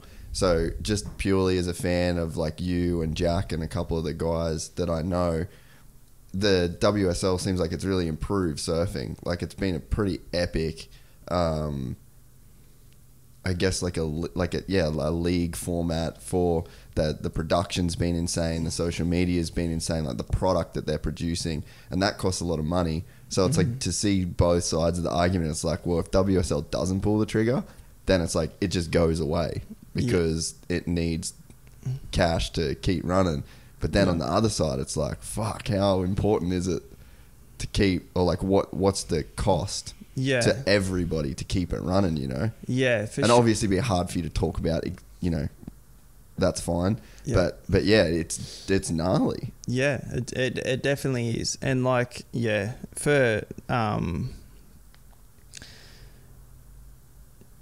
I do think that the WSL is in the best position it ever has been, package wise and production wise, and the level of surfing, and obviously the locations are changing at the moment just to adapt to the times, and but it is survival, and like, and everyone is willing, and it is happening at the moment, and like it's awesome that it's in Australia and guaranteed 4 events, and it's awesome. It's just going to be another who knows? Like, it could be another 2 super challenging years ahead. Like, it's not like there's any great light at the end of the tunnel, especially being a professional surfer on the WSL from Australia. Like, there's no talks of quarantine changing, and with minimal time in between events, it just means like big stints overseas. But you know, who knows? Hopefully everyone's starting to get vaccinated, and like there's options starting to pop up, and countries are becoming safer. And I don't know, traveling at the moment internationally is like this hectic, strangest thing you can experience. Really? Oh, going to Hawaii this year, end of last year, was like there's like 20 people on like the flight from Sydney to LA. Wow. And then so you flew to LA, you didn't fly to Honolulu? No, you got to fly to mainland America to then get COVID tested, to get a negative, so you can then fly on to Hawaii, which was great because Hawaii had a pretty good handle on COVID. Yeah, okay. But then it still wasn't good enough. Like, the events came undone, and we came home early. Yeah, we were there. We were meant to be in Hawaii for 2 events, and then on to North America to Northern California for the 3rd event. But we only just got through the first event. It went on hold for 5 days. 10 people in the staff got COVID. And then the second event in Hawaii got cancelled, and then there was like, it was too big an ask to get everyone to stay and then go to Northern California, where the numbers were way higher than Hawaii. So everyone just sort of returned to their countries, and then they set up this Australia leg, which has been super. Hats off to them, to pull this off. This is big crowds too. Big crowds and super welcomed, and like, I think starting off in Newcastle, where it's such a passionate town, like so welcoming of like an event like that. I think it's like, they've done it right. You know, we had some, like, we haven't scored with waves, but like now we're going to go to WA, and like it's a great time of year. The setups are a lot different, and the wave quality is going to be there for sure. But we're going to get 4 events done, and what happens after that is what happens after that. Just get through it. Yeah. Dude, it's crazy that the Olympics are going to happen. Yeah, at the moment the Olympics is happening. So it's you know, I think Japan, like, they're such lovely, respectful people. Have you been to Japan much? I've been there about 5 times. Yeah, sick. And loved it every time. It's a sick country, eh? Yeah, it's most beautiful people. Oh, so polite, so kind. People. Yeah. Food, love the food. The country itself, like, visibly is amazing. Yeah, it's like, it's like, just the cleanliness of it, but then like the chaos, but then somewhat organised. And like, dude, when I went to Japan, like one of the first times, I remember in Tokyo, in International Airport in Narita, and I was walking with my coffin board bag, and there was like, they don't look up, they just all like walk in formation in like the direction of the flow, and like all of a sudden they're all just like dominoes falling over my surfboard, because I got this thing behind me that is like, they're not used to, so they're all just falling over my surfboard in the airport. And I was like, oh well, welcome to like, you know, such an overpopulated like place like that compared to Australia. It was pretty eye-opening. I love like the culture, just that samurai mindset. And obviously like the samurai mindset doesn't exist now in the form of samurais, but you look at dudes like did you ever watch that Netflix doco, like Euro Dreams of Sushi? No. And oh man, you got to watch it. This one dude's like 85 years old, and to work in his he's got like this tiny sushi bar that's like literally the width of pretty much what we're in now. It's like a bar, like fridges underneath, and he just is in this tiny little zone. And if you want to work with him, I think his son is like not even allowed to make sushi rolls, or like when they were doing the doco, his son was only allowed to do the rice. No way. And it's like 15 years of working for his dad, and then his dad is has literally made the exact same shit for like 60 years and is still just trying to improve at making sushi. But that's just Japan. Yeah. Right there. And that's like Japanese motorcycles, Japanese sushi, like everything, Japanese transport, way of life. Like they're just so like that samurai mindset is like so ingrained in that culture, and it's that's pretty lost in like a lot of other places. You know, a lot of times it's about, you know, disposable everything and quick and fast, and that culture has just never let go of that samurai mindset, and it makes a super unique and beautiful country. Absolutely, yeah. And like just even the nature that surrounds like such an overpopulated place is so special. Like it just ages really well. I don't know, they preserve it what they can in like such a unique, special way, and it's just like enchanted. Like you know, like there's something really special, like the temples and some of the islands that I've been to over there, like chasing waves, and like just I don't know, like there's just these random temples that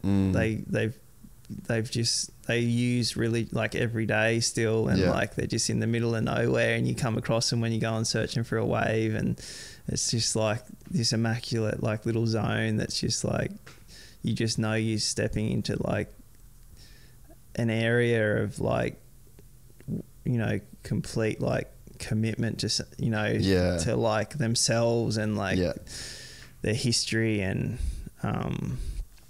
they're so detail orientated and like so like precise and specific. Like they just, I think as humans you always will appreciate like detail and precision and like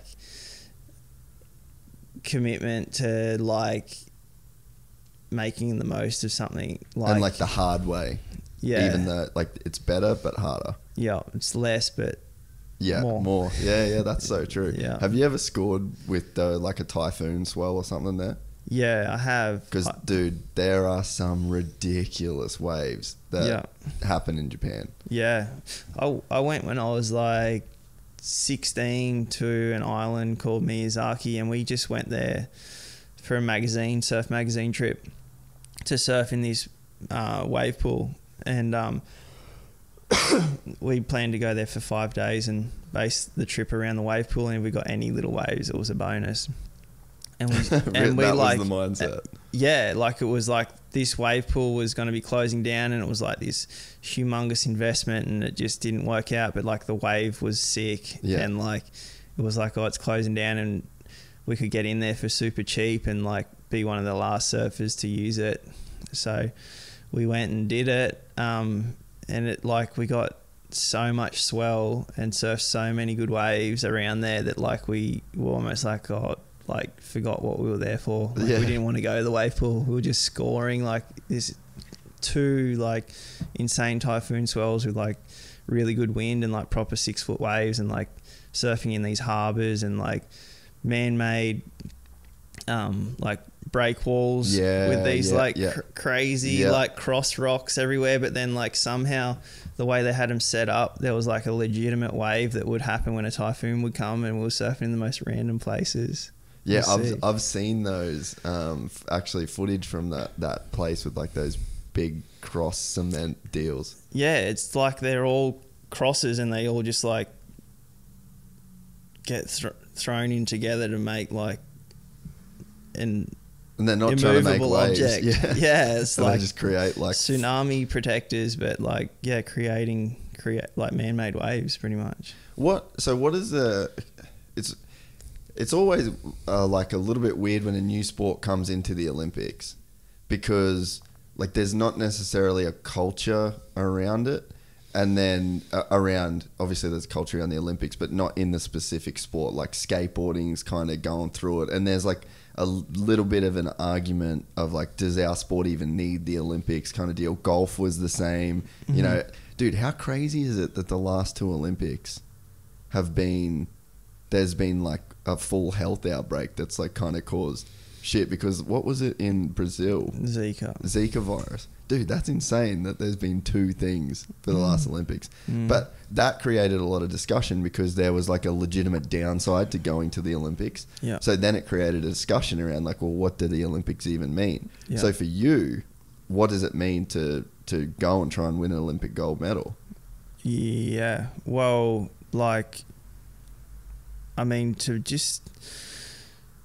it's worth it. You know, like I never dreamt of it.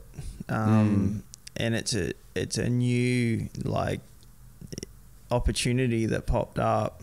And like as a dad, like I think it really resonated with me to like want to be there and be a part of that story. And like I've never like looked at surfing as a like, you know, you prepare for a pinnacle moment like once every 4 years and like you just shape your life around like that moment and that day. And as it is, like surfing's never been like that. It's like you got to be peaking for 9 months of the year, you got to be showing up, you got to like it's so different. But like when I first found out about it, I was like, whoa, like I just want to win a world title. Like I don't know if I've got room to like to have this like distraction come in sort of thing. And but then like once I sort of sat with it, I was like, dude, I want to be a part of the Olympics. Like how incredible to be, you know, one of only 4 total, but 2 Australian males to be going to the Olympics for surfing for the very first time. Like to have that forever is just like, I'll make the sacrifice to go to El Salvador after Rottnest and do it. Like I'm doing it. Like I'm not missing the opportunity. Like I've qualified for the Olympics. I've got an opportunity to go and win a gold medal, like for surfing, that like just to be an Olympian. I think it's super. Like I get goosebumps even you say like to be an Olympian. It's like, geez, it's got some weight, man. Yeah, and to go at the same time as skateboarding is super cool. So many similarities across skating and surfing, and I've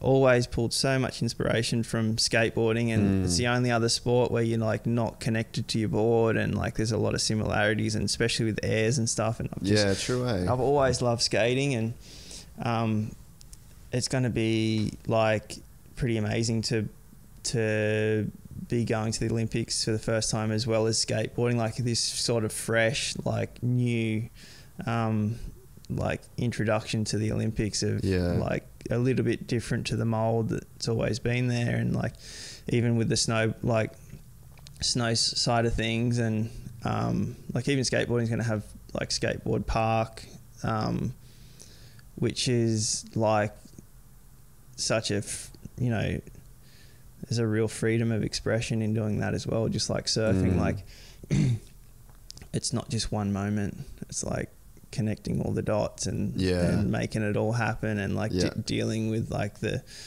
unpredictability, and like I think that's pretty cool. Like it's really special. It's interesting too when you said about your kids, because let's say your kids don't want to surf. Like you got 2 girls, right? I've got a girl and a boy. Girl and a boy. Yeah. But let's say they're not interested in surfing at all, and that's not a route that they want to take. And let's say your daughter does gymnastics and your son does wrestling, and it's like they might have no connection to the surfing side of things, but to be an Olympian for your kids, and you know, there's a host of like, even if you're that like triathlon, and there's so much stuff that your kids could do as you know, sporting kids, that they could look up to their dad as an Olympian and resonate with that sport, because there's such a large umbrella. Absolutely, yeah. It's like you're an Olympian. Like doesn't matter what sport really. it's just to be a part of like the pinnacle of athletics, and the world stops and watches, and the world knows. Surfing is just, you know, at the end of the day, it's surfing, and it has its following, and like unless you live near the beach, you don't follow it.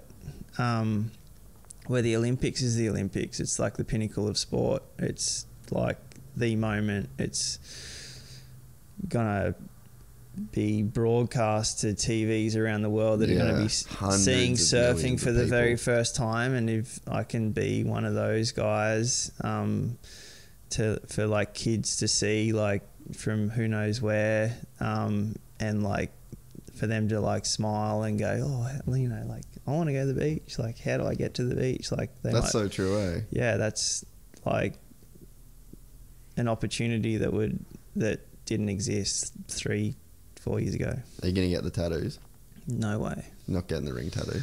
There's no chance, breakdance. I feel like that's just like a prerequisite. Go to the Olympics, get the rings. Nah. I'll get a medal. Yeah, true, eh? That's probably the move. I'm after a medal. You've been in an interesting position in your career because you've been like a child prodigy of surfing, and you got like, is that fair to say, do you think? Like coming from like, I definitely look at you as a prodigy child from Australia, and you were in that era where you got picked up by Red Bull real early, and then you were Nike real early. So you went into like the top of the sport in terms of like the commercial side and then the opportunities that brung. Was it a trip at your age at that time to get aligned with those brands, and then the opportunities that then brought? Because man, you've done some incredible things through surfing and those different kind of partnerships that you've gotten. Yeah, I mean, growing up on the Sunshine Coast and having two older brothers, and they were professional longboarders. My mum and dad rode longboards. I grew up a part of the Malibu club at Noosa, and like weekends were spent riding longboards. Like a Saturday would just be all day at the beach at the Mal Club, and like I got first sponsor when I was 9 by Oakley and O'Neill, and I was a token. Like my brothers were sponsored by O'Neill and Oakley and professional longboarders, and I was like the token third brother that like could surf, and I was just sort of like in it, like along for the ride sort of thing. And to be honest, until I was like 16, when I was about 14, my brothers, like there's 5 years between me and my middle brother, 7 between me and my eldest brother. So I was there's a bit of a gap there. So by the time I was like 14, my middle brother was like Australian longboard champion. He was like 19, 20, and Seb was a bit older, and they were doing the international like world longboarding tour at the time. And I'm like 14 at home, getting a few opportunities like through sponsorship to do some shortboard stuff, like bits and pieces, and doing some junior events, but not like just also riding motorbikes. I bought my first dirt bike when I was 13. I didn't get to that before, but once I could afford it, that was when I got my first bike. So we'll fully explain that whole situation. Yeah. Then. I want to get into that. Yeah. I think I spent my first sponsorship, like actual endorsement dollars. Like one of the first things I did was buy a dirt bike. What bike did you get? An RM80. No shit. And what year was that? It was like a 80 or 90 model. It had like the purple and yellow cow print seat. Yeah, right. It had like the one side radiator. Thing like leaked oil everywhere, and it was the sickest thing in the world. That's so rad. And it had like this tiny sprocket on the back, so it was like high end. Like big top speed. Big top speed. Yeah. So it was pretty safe. That's my technical terminology. It was pretty safe. Like taking off, it was like a bigger. it felt like a bigger bike for me at the time. I hadn't really ridden many. I'd ridden like 65s and stuff. But then, did you have like an attachment to Suzuki? No. It was just the bike that you got? My dad went and found it. Yeah. Like, I think it was like $1,400. That's G shit, spending your first sponsor check as a 14-year-old on an RM80. Yeah. That was like, and then I was a part of the boys. Like, I wasn't borrowing any bikes anymore. I get on the bike at my house, at my parents' house, which is like across the road from the beach. Yeah.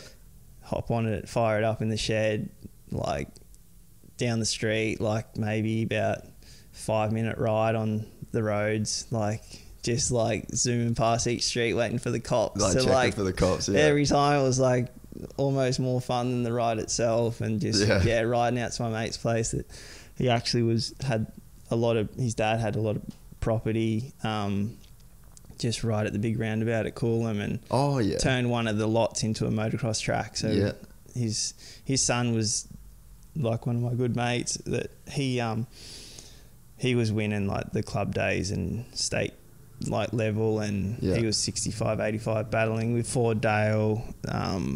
Like he was on the Cowie while Ford was on the Yamaha. Yeah. And he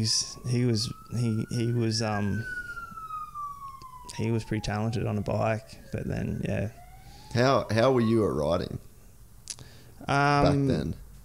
Oh, don't know. I was at when I first bought my bike, like I got photos of like meeting Ford for the first time when I'd first bought my bike. And how much is Ford older than you? I think we're like the same age. Yeah, because how old are you now? 32. Yeah, so we're the same age. Yeah. Yeah, I think, or maybe Ford's a little bit younger. I think 32. We're the same age. Yeah. I think we're all pretty, And I went out to the Coolum track and like did a club day, and like my son, a screw in like the throttle body thing. Yeah.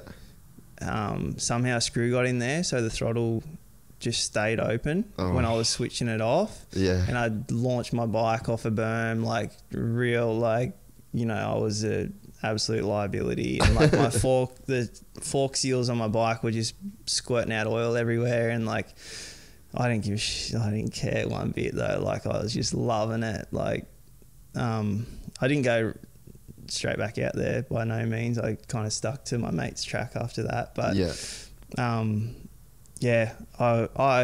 was like just a grommet. Like, you know, at the same time, like I was spending so much time like building BMX jumps and like digging holes and making like rhythms of BMX jumps, like 8 packs and 10 packs, and like thought it was the funnest thing ever, and like doing X-ups and no footers and like tail whips, and like, you know, I was just smashing my shins up, and like I had the something skins, like shin guards. Literally, they were just called skins, right? Skins. Yeah. And you Velcro did at the back. Did you used to like Velcro them to the top tube of your bike?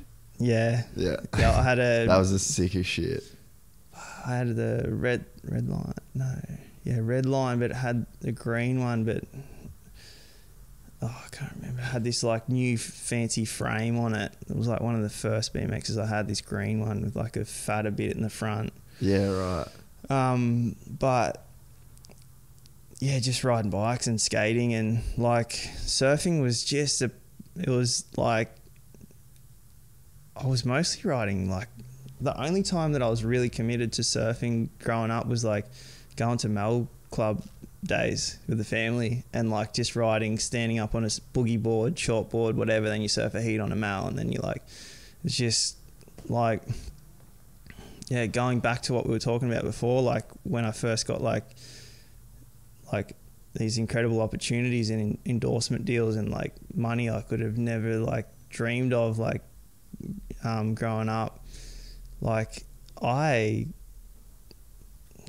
didn't like value like my surfing in any way regard higher than anyone else. I was just like, when I was like 14 and my brothers were 19 and 22, the longboarding tour was actually dying. And like there was no money. Like they were over in like Biarritz in France, like competing for like not enough money to pay for their travels, and then they're not getting like funded like in any endorsement deals to like ride the longboards. They get free mals and gear, but like, you know, it's not like sustainable. So then it was like, was that weird when you started getting like huge checks from these big companies? well, it wasn't until I was like 18, like actually like some money that I was like couldn't believe was like gonna happen and stuff, like my first real contract. But like when I was 14 and the boys, my brothers, were like, oh, we've got to start looking for like jobs, and like what are we going to do? Like my middle brother was Queensland Emerging Players as an opening batsman, like a really top level batsman, and we've got an incredible family friendship relationship with the Haydens because Bart was at such a high level of cricket, and met Matt at the Gabba because Bart would go to Brisbane twice a week because he was in the Queensland Emerging Players, and ended up being the page boy at Matt and Kelly's wedding, and like that's where it all sort of started. But Bart was an incredible cricketer. I didn't know that either. Yeah, and he gave that up to do the World Longboarding Tour, and then that like didn't work out because the tour actually died. It was like the Oxbow World Longboarding Tour at the time. And then there was no money there to be made at all. Bart went on to like drive around California in this Dodge van thing with no windows, selling these Pacific, a guy from the Gold Coast that sponsored Bart and Seb, all three of us, for Mal's. And Bart was driving up and down the coast of California selling these things out the back of the van. Like, no way. Yeah, that was when he was like 21 or something. Like, just, he's a cool cat, Bart. Just hitting the road over in California. But so, yeah, when I was 14, I mean, I was pretty young, but I saw like, you know, we didn't grow up with any like freedom of like money and opportunity. Yeah. It was like Dad worked as a tiler from when he was 16 till he was 60, to like that was just how Dad was, and Mum was a stay-at-home mum, and she'd drive us to events and get us around, and but like we never had money, but like had incredible opportunity through like the sacrifice of my dad working as a tiler, and then Mum being a stay-at-home mum and looking after us. So yeah, I was pretty young, but like went through a lot at a young age, just like Mum going through breast cancer when I was really young and having How old were you when that was all going down? I was 5. Oh, really? So I didn't get it, but like my brothers definitely got it. Yeah. And then as I was probably getting like to that 14, 15 age, it like really started to understand like what it was. Like, how long did she battle with it for? The first time, like, I'm not sure exactly how long, to be honest. She was like getting on the train on her own, like a couple of bucks to go down to Brisbane to get her like radium and stuff, and she didn't want us to like see her like that know and stuff. So she was trying to be super secretive, but obviously like going through that stuff is gnarly and like take a huge toll on like your energy and like your looks and everything. So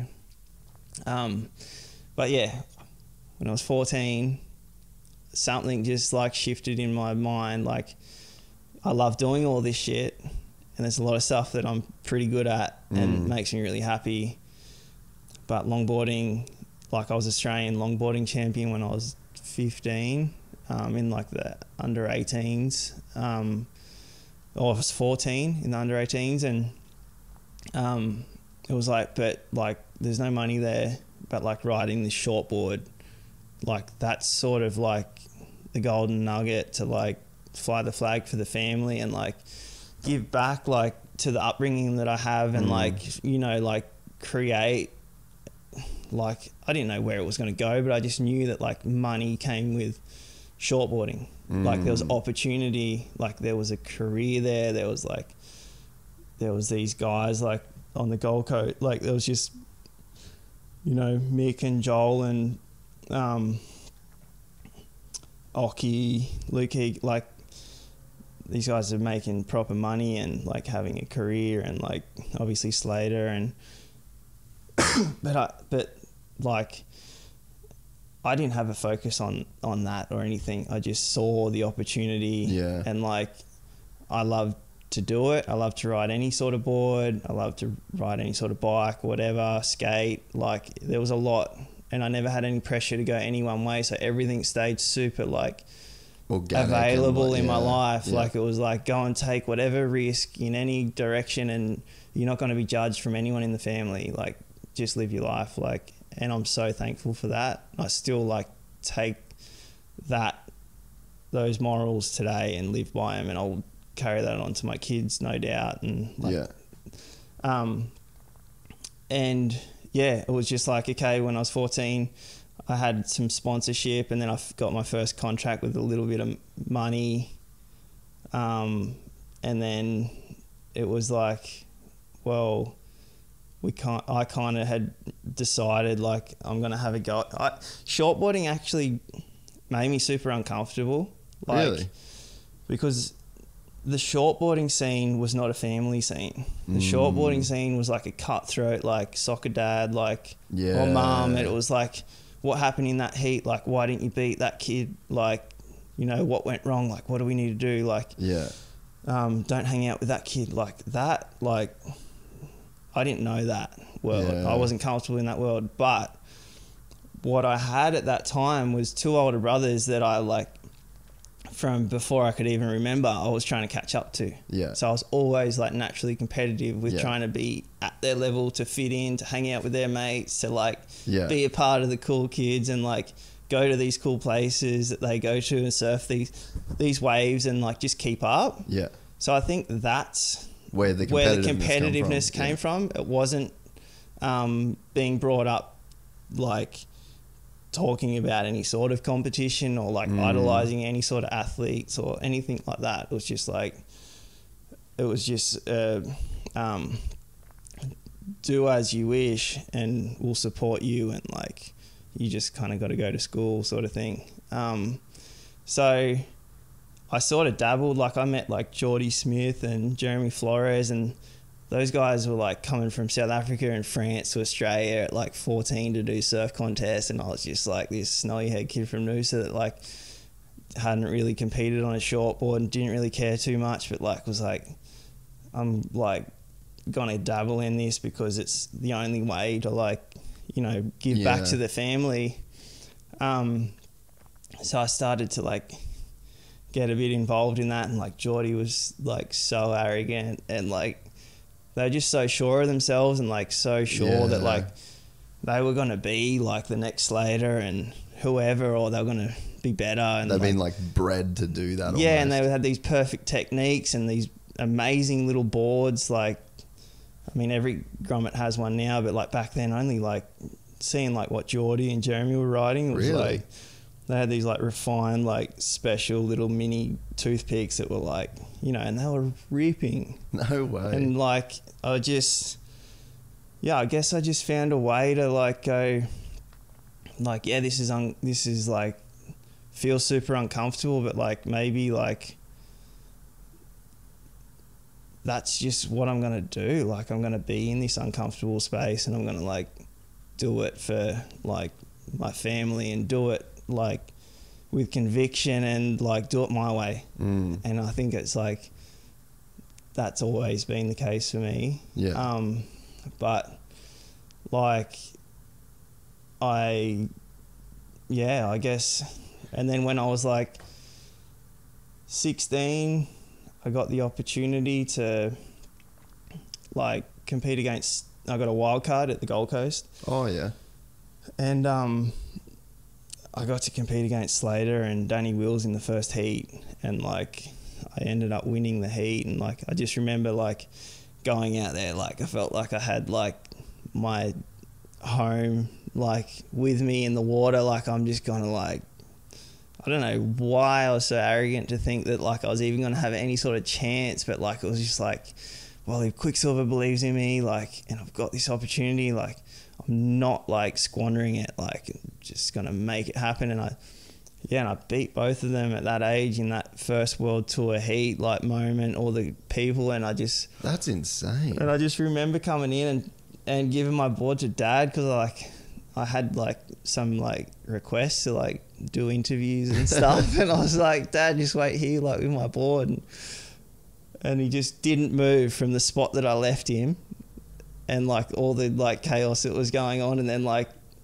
20 minutes later I finally get back to him and he hasn't moved, and there was just a moment, it's just like, shit, Dad, I think like I'm gonna do alright at this, like I'm gonna do this, like I'm gonna be a shortboarder, I'm gonna be a professional shortboarder, and I'm gonna like make a career out of this, and if I can beat Kelly Slater and Danny Wills, like fuck, I might do it, like I'm gonna do it right, and I'm gonna do it for us, and like, and that sort of set me on this journey, like, wow. And I had no idea that's how it went down, because you look on the outside, like I remember watching what was the first movie that you did? Kelly Slater and the Young Guns. Nah, what was your first movie? Oh, Scratching the Surface. Scratching the Surface. Yep. I remember seeing that, super young, and it's just like, wow, full child prodigy, like freak status. So obviously like the talent was like child prodigy, but the upbringing that you had was the complete opposite to child prodigy.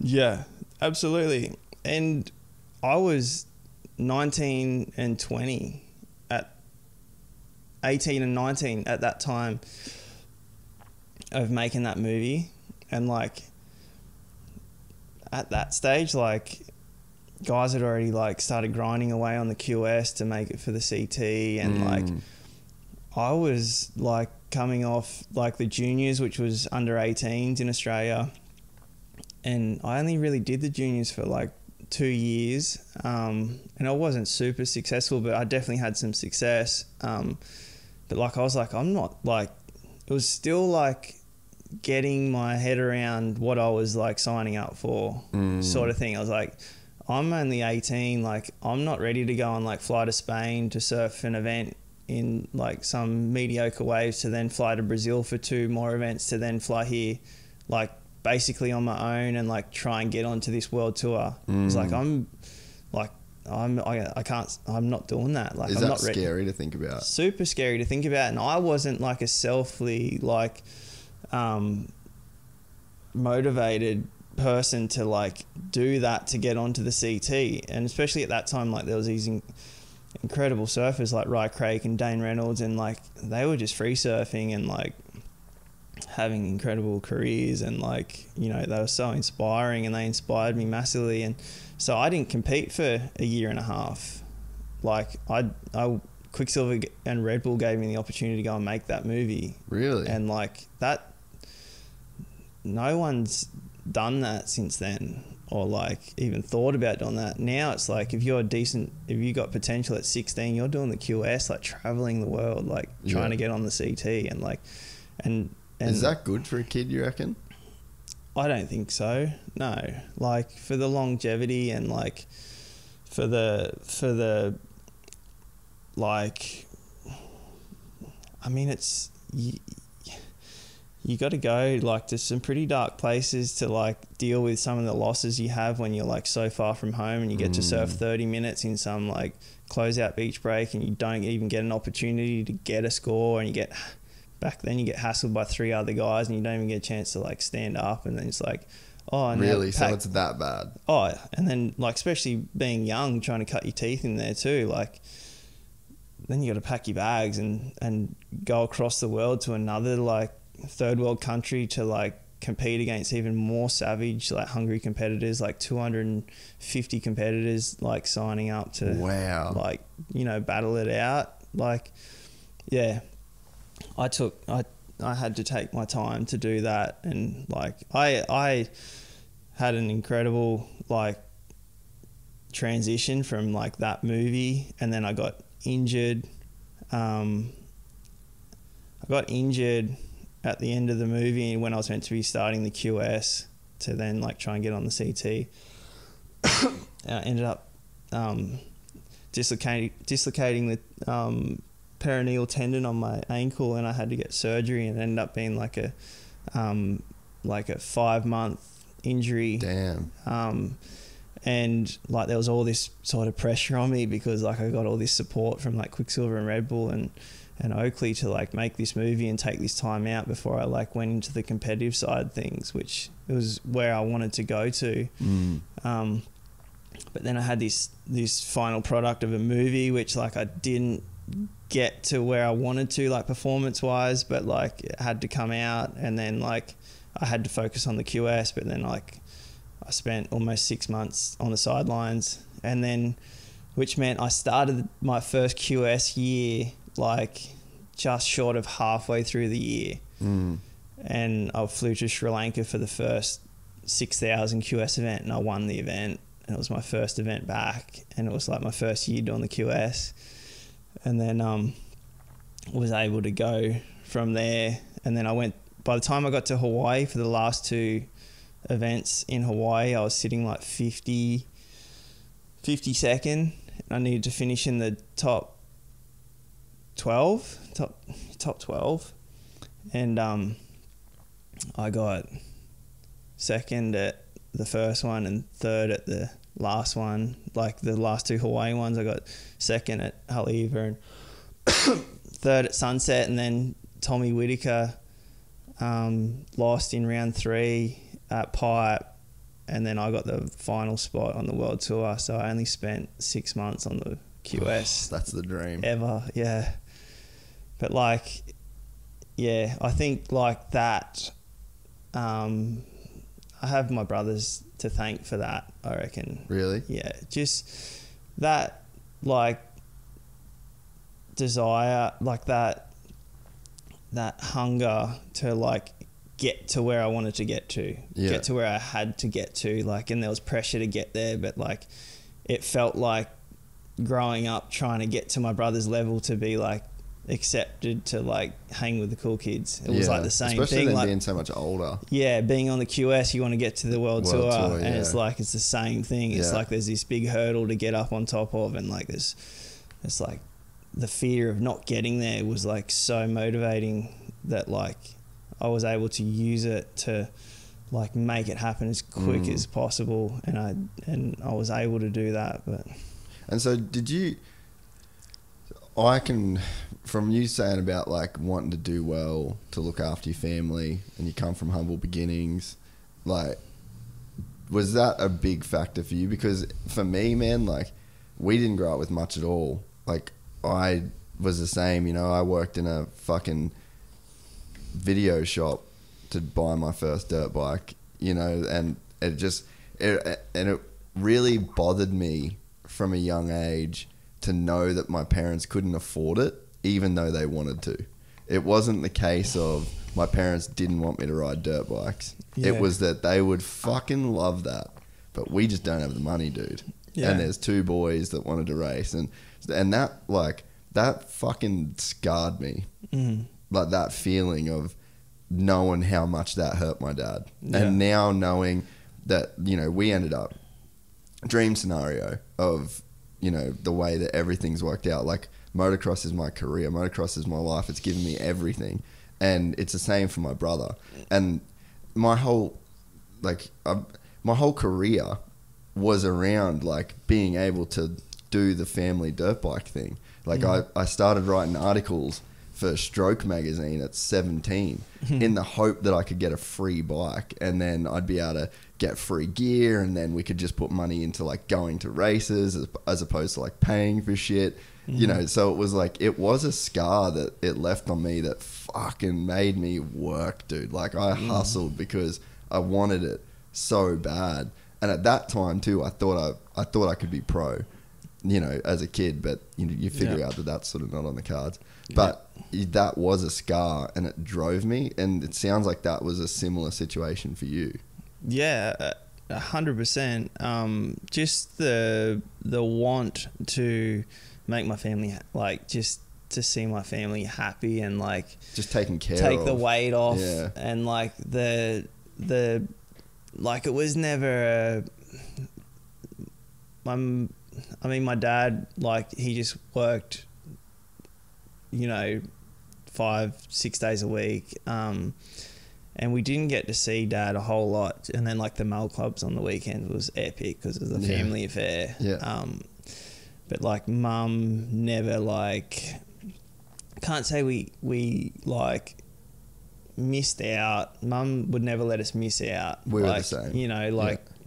We had the Toyota Spacia with like 3 seats, and like she just like, get us down to the Goldie or get us like up to the points at Noosa after school if we knew if the way there was a cyclone swell going, or she'd just get us there, and no matter what, and never like made it about like money or anything like that. It was just like, I think the opportunity to like do it not just for myself, like to like satisfy, like to make the ones that I loved the most, that were closest to me, like happy, and like to give them like a freedom to like just to live in the house that we grew up in. Like it was just like the house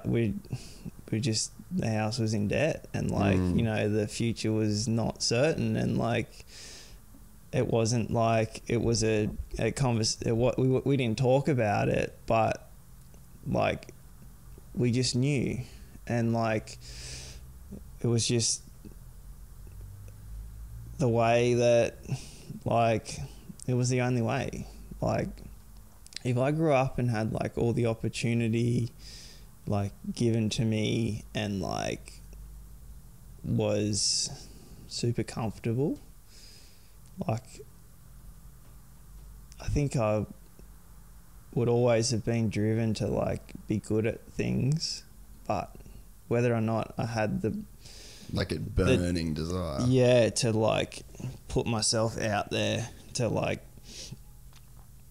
find my way to the top, like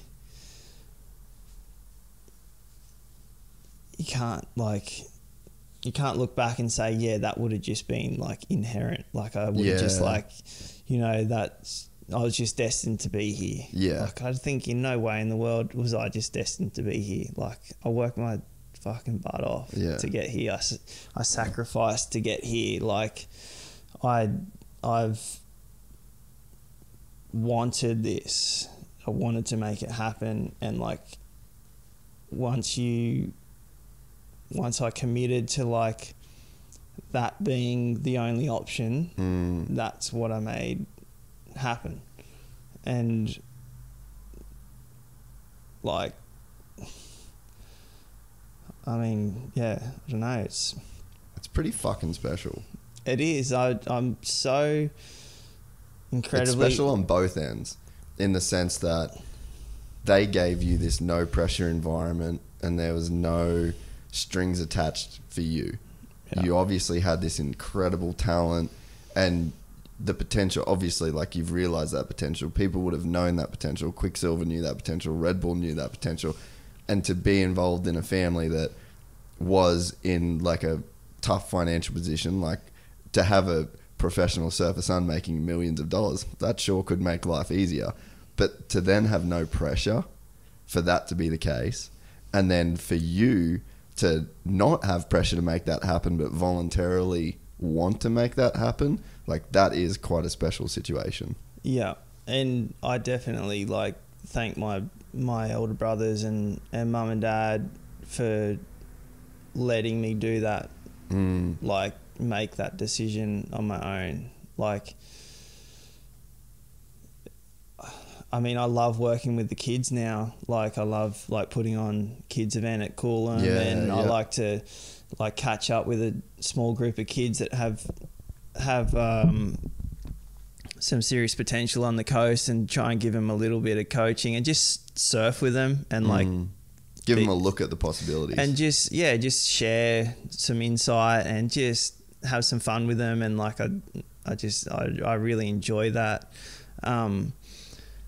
But like it's hard because I'm like what made me like my makeup is just like be a kid. Make sure you be a kid, because like once you get to the point where you got to make the sacrifices, like you got to understand that you're making those sacrifices yourself, because if they're not made by you, you're going to get to a point where like you might get so far, but then like when that bridge breaks, like the fall is severe, and like that's not going to feel like it's you falling. It's going to feel like the weight of like everything is falling down on you, and you're going to be the one responsible for picking up the pieces for like those external influences. And you can't get those years back. And you can't get that smile back, you know, like it's got to be like, you can't be a kid again. You can't be free and just, you know, do as you wish, go with the sun and the tide, and, you know, take a whole shitload of risk and like eat as much lollies as you want, and fish and chips every day with your couple of bucks. Like you can't do that. Like once you decide that you're going to take the responsibility of like chasing your like dream, or your like your vision of like giving back, or like chasing it for yourself, like you just don't get it back. So yeah, when I catch up with these kids, like they kind of like got the sponsorship already, and they want to like they see the social media of all the kids around the same age, and like the comparisons, and they got their filmers already, and that is crazy. Like there's just there's so much expectation, and already like from 12, 13, it's like, oh, he's not gonna go skating because like he might hurt himself, and then like can't surf, and like he's already got a, you know, sticker on his board, and like can't have that in his life. Like, you know, I never even went surfing before school.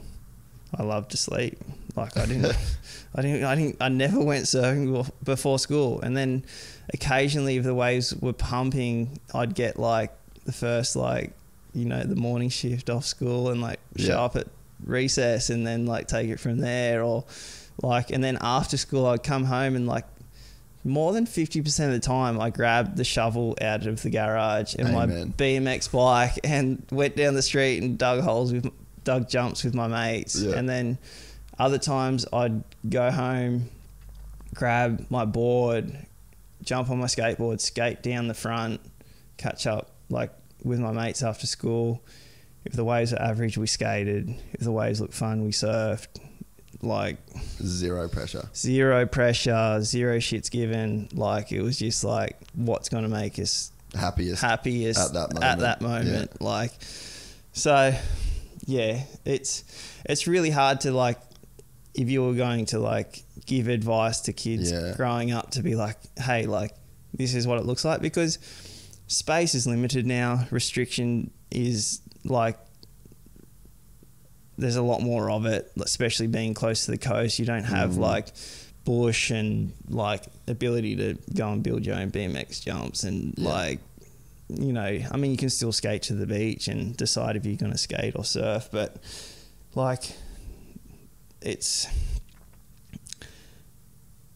harder for the kids. Like, I mean, it's hard for the parents to keep the phones out of the kids' hands, which introduces them to like a level of expectations worldwide instantly, like from so young. Like I didn't experience that until I was 14, and Geordie Smith and Jeremy Flores rocked up at the Gold Coast to a grommet event at D-Bar. It was like, whoa, like mine was blown, like, wow, you know, but that wasn't detrimental to my career in any way, like to be 14 and then like only just see that level, and then only see it for a couple of weeks, and then they were gone again. Then it was like back to you normal. Spend a year thinking about, fuck, that was like so insane to see that, like,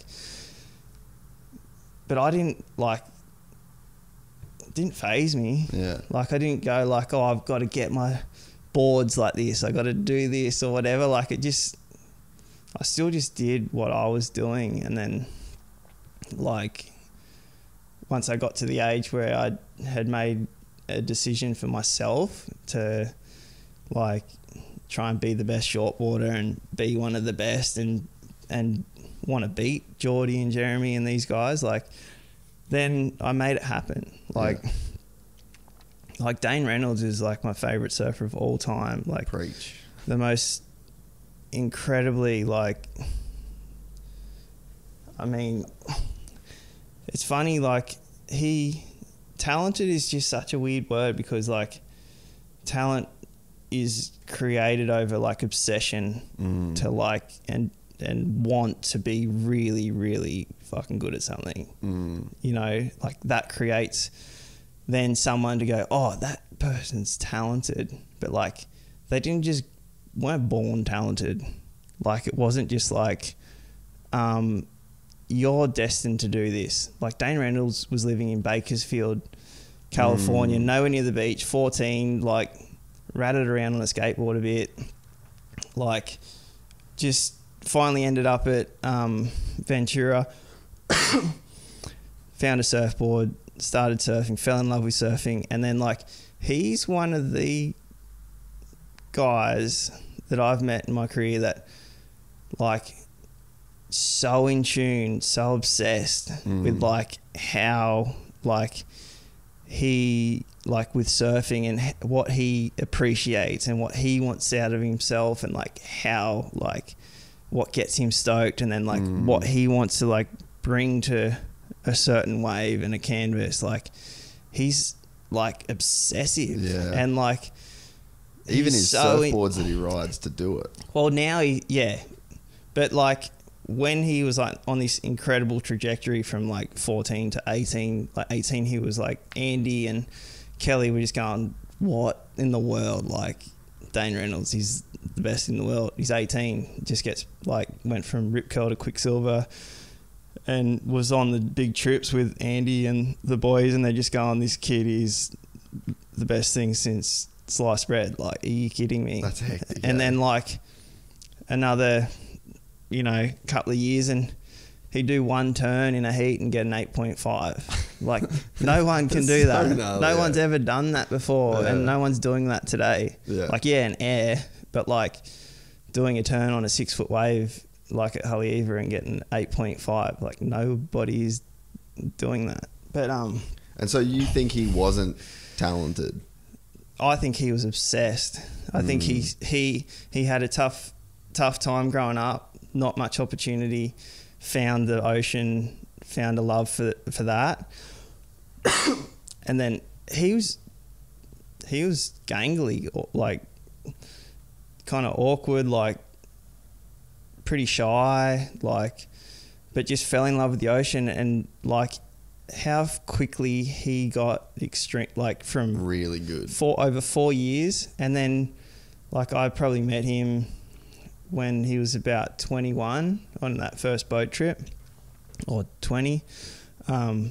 He was just like so in tune. Like you sit out the back and wait for a wave, like in the Mentawais, like on the boat trip with like Slater and Freddie Patascia and Ry Craik, and Dane would just be talking about a part of the wave and like how he's approaching it and like what he wants to do next time and how his board is feeling. And then like what kind of stuff would he say about like a part of a wave? That seems like what I've learned through jiu-jitsu, and now I've then gone and like applied the thinking to motocross, and it's as clear to me in motocross as it is in jiu-jitsu, and it's something I've missed in motocross like my whole life. Yeah. But there's like a meta of everything, like every part of every part of the experience, whether it's like motocross or surfing or jiu-jitsu, like you can get that obsessed. And I always find it so interesting to hear about like when you say he was talking about a part of a wave, like what would he talk about like that? Because to get into that meta, there's this level of understanding that you have to have. Like you can't just know that. It's like there's just levels. You can't know this until you know this, and then to know that you've got to know this and this and this and this. I just find it so interesting to hear about like those kinds of details that you can only get through that obsession you're talking about.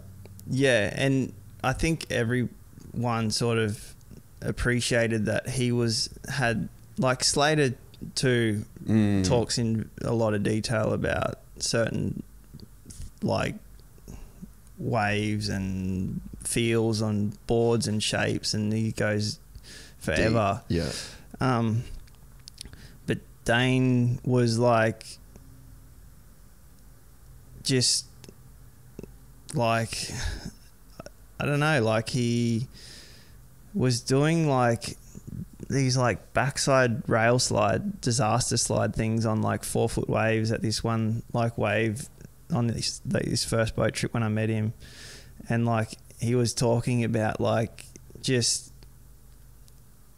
you know, like how hard he could go to set himself up to get into that position. And then like, you know, I don't know, but also like it was never enough too. Like he was sort of like, yeah, like he just might have done like the most messed up thing you've ever seen. But like it was like, yeah, but you know, like there's something else to it that could happen. Like there's more. Like you'd watch the clips back with him and you just like, you know, like just your mind would be blown and you just want to high five him after like every wave that he caught when you're watching the footage. But he just kind of like, he would obsess on like Clay Marzo and Ry Craig and Slater because we were watching the footage back, and like he would be trying to adapt like little bits of that like during the trip. And like, you know, like he was, I don't know, he just like had an ability to like destroy a wave and like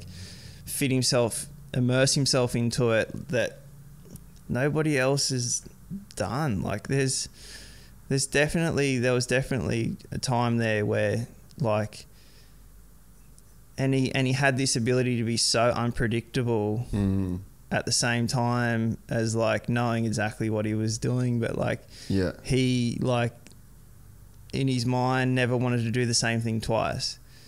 So it was like made it so exciting to watch him.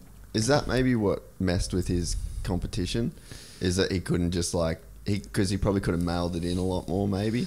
And just like got the I think that's what everyone wanted him to do. Yeah. But like, you know, he's just not that guy. Nah. And like he's live by the sword, die by the sword. Like this is his life, and he made it. Like he created the opportunity. He created like what he had that people were talking about. He owned that more than like anyone else. And if he was like gonna blow a heat by going like for what he was like proud of doing and wanted to showcase, then he was okay with that. And then like he only had a short career, and like he was happy with where he got to and had enough of the pressure and being told like how he needed to look, like how he needed to be perceived and stuff, and he didn't like that. And like, and now he's still surfing. And I mean, I would have loved to see him like continue to be on the tour and continue to showcase like what he was capable of, because it was just like nothing that's ever, I don't know, I honestly think he has a place that nobody's been to. That's insane. Like on a board, for sure. Like just a rawness and unpredictability, and like, you know, you could say like when the waves were of consequence, he wasn't as comfortable, but like from like 2 foot to 6 foot, like, yeah, he was, there was a time there where he was not touchable, like in any way. Like, yeah, I mean, you watch, like at the moment, like John, you take him to like Margaret's and like some of these heavy water waves, like, and he's got a real edge on everyone. And like Margaret's, he's put on some like probably the most dominating performance that you could see in like our generation at the moment, and like that is incredible. But then like you like, but then like in other locations, like it's not like that, but there is like he like in Hawaii he has a real advantage as well, like an ability to like adapt to the ocean over there and do special things that nobody else is doing. But like Dane could, like, in a wave that from, you know, 2 foot to 6 foot left or right, like beach breaks, like J-Bay, whatever, like it was like put your things down and just appreciate what's happening. Like there was a few years there where it was like if Andy and Kelly are turning around going like, not like, what are we going to do? Like, unless he falls off, we've got a chance. Like, he was one, like, and still is, like, he's, even if he puts a clip out now, like, the internet gets me the most stoked. Do you reckon, because when I really first started, when I got into surfing, like, I grew up in Cairns, so I didn't surf at all until I moved to California. And then I started surfing around like 2010, I think I started surfing. And he was just the shit. Like he was the guy. But like I remember following the tour and seeing like, the relationship that he had with like the tour and the media and the fans. I wonder if, let's say like peak Dane Reynolds in terms of like his ability was put into today. Like maybe people would be more accepting, maybe the industry would be more accepting, or maybe that's just because like he become the case study of like what can happen to a guy if you try to put someone in a box as hard as people tried to put him in a box. I'd say there's less room for him now. Really? Yeah, for sure. It's like, I think there was more room for characters back then, like, and building that, like, and having like room for that, where now it's like if you really like were going to express yourself, like it just wouldn't exist. Like it would be, you know, it would be censored out. It's like there's been slowly sort of and that, like, surfing is trying to get like as polished and in line with the tennis and the golf, and like the production, the camera, the quality, the editing, the packages, the professionalism of it, like that overall product, and like getting it out there to more people, and is in the best place it's ever been. But that's coming at the cost of like legitimate characters and legitimate personality, do you think? I think so. I think it is. I think like there's, I would say that there's less room. I think that there's less room for that now. And especially like to get to like, even I think you lose a lot of characters, I think, when like training and like physical demand comes up, because like motocross. So that takes, I mean, Jason Anderson's probably one of the biggest characters in Supercross. Like he's got the most to say, but also can back it up with his speed and stuff. But like he goes against the grain of Supercross, doesn't have the best relationship there, and he speaks openly about it. Like that's a really hard place to win, and like to be. You got to work hard to get to that place, and you got to work really hard to sustain that. Like that takes a lot of energy. But that's true. I've never. That's really just his way, and that's his way. But like the tour, like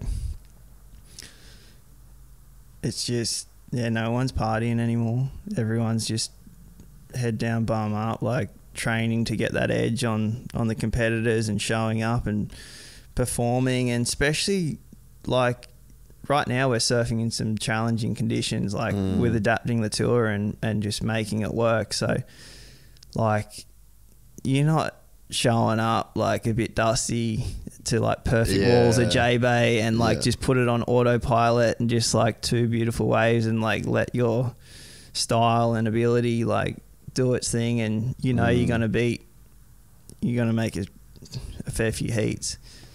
Now it's like there's no room for that. Like if you don't show up with your best surfing, like you're packing your bags straight away. Yeah, a wild card. So it's just like it limits, like it's gone from one extreme to like now it's like as professional as it ever has been. But so this is kind of frustrating on my end, and obviously not invested in surfing. Like I'm just literally a fan of you and fucking Jack pretty much. But it's like you look at the fastest growing sport in the world, UFC. They have the perfect production package. They've got the social media is on point. Like they're delivering, and I'd say the WSL's like it's in line with that. There's no, I wouldn't say that the UFC does anything better that the surfing does. I reckon that the UFC probably has more people that are like myself that are just kind of outsiders that can make content, and that content can actually like kind of have an influence. I don't know that surfing has much of that, maybe in the same way that the UFC does. Like a lot of ex-fighters have podcasts and YouTube channels and all, you know, that sort of shit. Yeah. But, you know, in terms of like the product, it's very in line. Like it's a perfectly presented package, and the demand on the athletes is insane. But the UFC just lets it fucking fly. Yeah. Like they don't care. Yeah. And they've profited from these very unique characters. Yeah. And to me, when you've got that, and like even Dana White just being like, fuck this, fuck that, fuck you, fuck this cunt. Like just lets it go. What's the repercussions? Yeah. They just sold for $4 billion. Yeah. So it's like, to me now, that model, like that model's been proven as that it works. And to me, I'm like, don't fucking hold anybody down anymore. Let people be exactly who they are and who they want to be, and like celebrate these people. I just don't understand. Maybe the reason that as I'm saying this, maybe the reason the UFC can do it is because they make a lot of money off pay-per-view, and they're not just relying on sponsors, which is, I'm assuming the WSL is in that position. But it's like, dude, people want to watch fucking characters. Yeah. I think Conor McGregor is like very much responsible for a huge amount of that growth. But even like, before that, man, like you got like the Diaz brothers, you got George St. Pierre, you've got John Jones, you've like he definitely penetrated the mainstream in a way that nobody ever could have. Yeah. But that track was laid down by other people. Yeah. But he, for sure. And he had and still does have the draw of like the non-UFC fan, you know, like there's not, I mean, and you're working with such a large pool of talent and characters, and like dog eat dog, like that's like storytelling behind that, and like the characters that pop up and they have the ability and freedom to voice what they're going to voice from all walks of this world. Like, of course, it's got so much bang. Like, I think Conor McGregor, I'm not a UFC fan. Like I don't watch it. I like, it makes me uncomfortable to watch. But like, I'll listen to Conor McGregor talk shit all day long. I'll watch the UFC embedded, like Fight Hype, like that is the ultimate testament to that. Yeah. And like, I'll watch a Conor McGregor fight and I'll actually like care if he gets destroyed or not. Like purely by like his character and like just his show, and like, you know, and I don't know, it's just, I don't know, I get stuck in it. And like I think probably with surfing, like the world champions, like Italo has character, like, and he's come on and he's like so much energy, but like that's not to say that he's going to sit down with and talk up anything and like create hype around anything and like be a wordsmith in any way and like go and like grow WSL in some exponential way, like just with his power of presence and the fact that he's the best at the moment. And the guys are reserved, like Gabriel's pretty reserved, like doesn't say a lot. John doesn't say much at all. Like they're not like voicing, like they're not creating like any sort of conversation, I guess. Yeah, like for outside viewers to be like, oh, like this person's a character, like I'm gonna tune in and watch, like he said he's gonna destroy like this wave and like destroy these surfers, or like he's set up something and he's gonna back himself in like that. Like it's just like, I don't know, like it's just not there in the same way. No, like Slater's been an incredible like flag bearer for the surfing for generations, and like so much respect for the way that he's been able to like represent surfing and be so dominant, but then like be so like relatable. Like he can, you know, structure a really well like done interview and like connect the dots and explain to people like how things are where they are, and if anything sort of goes array, like he sort of knows how to like handle. And Mick's been amazing, like for Australian surfing. Like he's been an incredible representative and like speaks well and represents really well on, you know, the highest level. And but like there's just such a limited amount of surfers at that level that have that opportunity. And then, you know, take that to like the top 5 that may really have a voice in some way to like generate new traffic. And like a lot of them are Brazilian at the moment, and like surfing in Brazil is probably the biggest it's ever been. But like for internationally, but that like, doesn't extend out.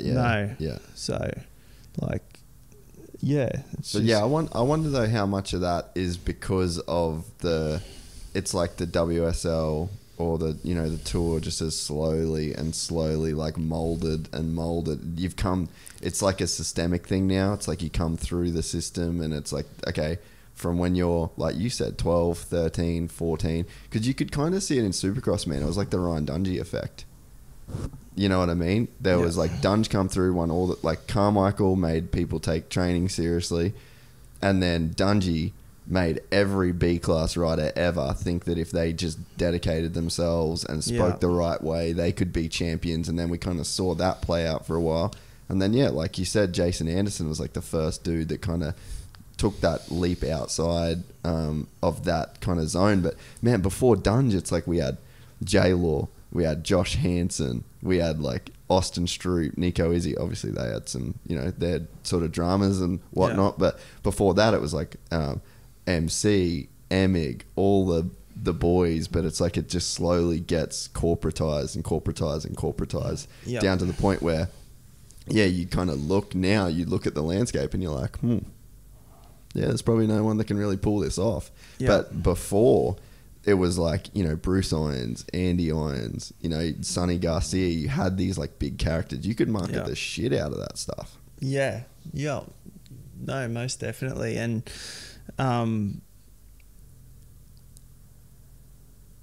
it's a little bit lost at the moment for sure. You could easily say that, but like you know, even with the guys that you were just referring to, like the landscape was different. Like you could let off a bit of steam, go have a couple beers, like media. Show up with some character, like bit of swag, and like there was room for it. But now, like, everyone's taking their lickings and being kicked off a tour. Yeah. Like, unless you are training, you're showing up, you're like spending your energy on got a coach, like, got a filmer, your equipment, your coach, what you're working on, showing up. Like, the best surfing is happening in heats now. Free surfing is like, what's free surfing anymore? Like, really, we just watched, like, over the last 2 events, like gnarlier airs than we've seen in free surfing. I don't know, like you don't wait to see, like you're seeing like the top level, like some of the craziest airs just in a 30-minute heat, and that's what John loves doing, like performing his best in heats, and like the best surfing's happening on tour, and like that is like indicative of like guys just going, stuff that, like I want to do my best surfing in a heat. Like, I want to celebrate my wins, I want to like like cool off whenever, like have my fun, but like they almost like, I want to do my best surfing in a heat. Like I want to do my best surfing when I'm in a heat against one of the best guys in the world. It counts. And you know, everyone's like tuning in, like, and the waves are challenging, or the waves are pumping, or you know, the best barrel. That, you know, it's just like there was so much more emphasis on free surfing and personality and character, and like, you know, if you like were Dane Reynolds and you were this exceptionally good free surfer that like everyone just waited on the next clip, but then like you dabble into like a wild card into an event, and be all this hype around, we haven't seen Dane for a while, and then like goes out and just like destroys a few waves and gets 2 9s at the Gold Coast and like smashes Taj or Parko, and like it's like there's so much like excitement, and like there's like a real storyline. He just knows that like all these good surfing is like in his back pocket, and then he just goes and like sprinkles a bit of that on like top of the best guys. Like that's not happening anymore. Like there's not even almost happening anymore. It's like you're not holding on to any footage. Like as a competitive surfer, you barely even like, I mean, John does a good job, and I guess COVID provided opportunity for free surfing clips to sort of come back a bit, but like even still, like the best surfing is happening in the contest. And then I think like when that's the focus, the characters, unless there's wild cards coming in and like a Mason Ho and like a bit of a story happens around that, but like they're not challenging like the top guys at the top level, so there's not much weight that comes with it, which doesn't create any attention or hype. If that makes sense. It's like, definitely. So it's like, you might be a character, but like even, I don't know, but like Jason Anderson, like worked with Eldon Baker and won a championship. Was that like his quietest year that he's ever had on? On like this. He just knuckled down and got it done. Like, but there obviously wasn't a lot of enjoyment there for him. For sure, and not sustainable for him. It went against his character. And it wasn't him. And then because he won, he could kind of like write his own check to do what he wanted to do, because he was like, hey, I've got that world title. And now it seems like he's still like wants to do it his own way as well. Like, for sure, but that takes a lot of energy. It takes like that's like a big risk as well. Dude, the biggest thing to happen in surfing was that shark attack at J Bay. Like that's like the biggest mainstream exposure that surfing's had in so, well, name when ever. Something bigger, ever. Yeah, it is. That was that was radical. That is such a trip to think that you were even involved in that. Like that mustn't even have felt real at the time. Nah, not at all. I was like in a final at J-Bay with Mick, and like... Have you talked about this too much, by the way? Are you over it? Oh, it's not going away. Yeah. And like, it's... No, I don't give a shit, really. Like, yeah, fair enough. It doesn't matter. I was it like, doesn't... might be really over talking about this. It really does. It really, like... It happened, and I'll never pretend it didn't. Like, and... It's, yeah, it's just a moment that's... Like, the world... Like, yeah, everybody saw... and it ended up being like a good outcome. Yeah. But like, yeah, I don't know. It was probably like,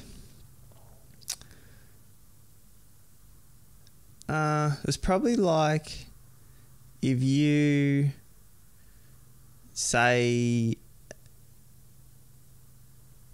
shit, I don't know, like if you were coming around first corner head to head with like a close friend for like in a race of significance, and like you watched your friend fall like on the down ramp of the first jump, and you know the whole pack is coming and nobody else can do anything, and you're the only one, like it's already written in motion, and you're the only one, you feel like you're the only one that's seeing it happen. And like you want to protect your friend like more than anything else. It's like a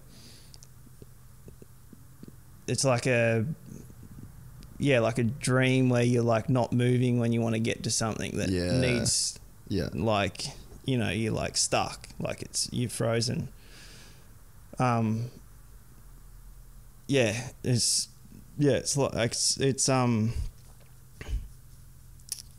It's just a moment that you don't ever want to experience, really. But like, don't know, it's just an out of body experience, and like, it's hard. Like, I don't know if I wasn't so like close with Mick and it was someone else, like I can't say that like I would have just like first reaction was like to go towards him, to like try and do anything I possibly could to like try and help, you know, like I don't know, maybe I would have, maybe I wouldn't, like can't answer that, I have no idea. And that to be in it and like react the way that I did and stuff, it has no like there was no thought process to it. It was just a reaction, and it was just like watching a train wreck about to happen. That's the thing that I remember thinking when I saw it. I was watching it live, and I, when it was all said and done and everyone was out of the water and everyone was safe, I was just like, fuck, that's the world's most intense litmus test for Julian Wilson's like personality. I was like, you would want to know that you had that courage within yourself, but there's no way of legitimately testing it with that. Like you can't build a fake test for like your courage or your, you know, like who you, because like you said, there's no thinking that goes on in that moment. That's pure reaction. And there's like a fight or flight response, and there's no way you can legitimately test that without a great white shark about to eat your friend. Without that surprise factor, and there's no for sure. But like I look at it like anyone else would have done the same thing. And like if I was in that situation, I mean, it's that thing like treat others as you would, you know, want to be treated yourself, as you want to be treated yourself. And like that's just, I think, how I sort of live my life. And like if I was in that situation, and I would firmly think that Mick would do the same thing for me, but you know, who knows? I don't know. But like that's just how I sort of see things. Was there any like was there any hangover to that? Oh, like for any sure. weird consequences that, like any shit you had to go through mentally to figure that whole deal out? Like, I mean, I was tied, or I was like 200 points back. I was like, it was real. You're right. It was title. pretty much tied with Adriano for the title at the time. I just won Fiji, second at Fiji, and I was in another final, and out of me and Mick, whoever won the final was going to be winning leading the ratings at the time, like going into the back half of the season. And to be honest, I'm a perspective person, and value driven, and like I was talking about before, just nothing would be more purposeful in my life than my family. And I don't know, put things in perspective for me. Like, obviously I was in a super selfish place, mentally, and it was working really well, but it's a selfish space to be in. And it definitely put things in perspective for me in that moment. And then there was a lot of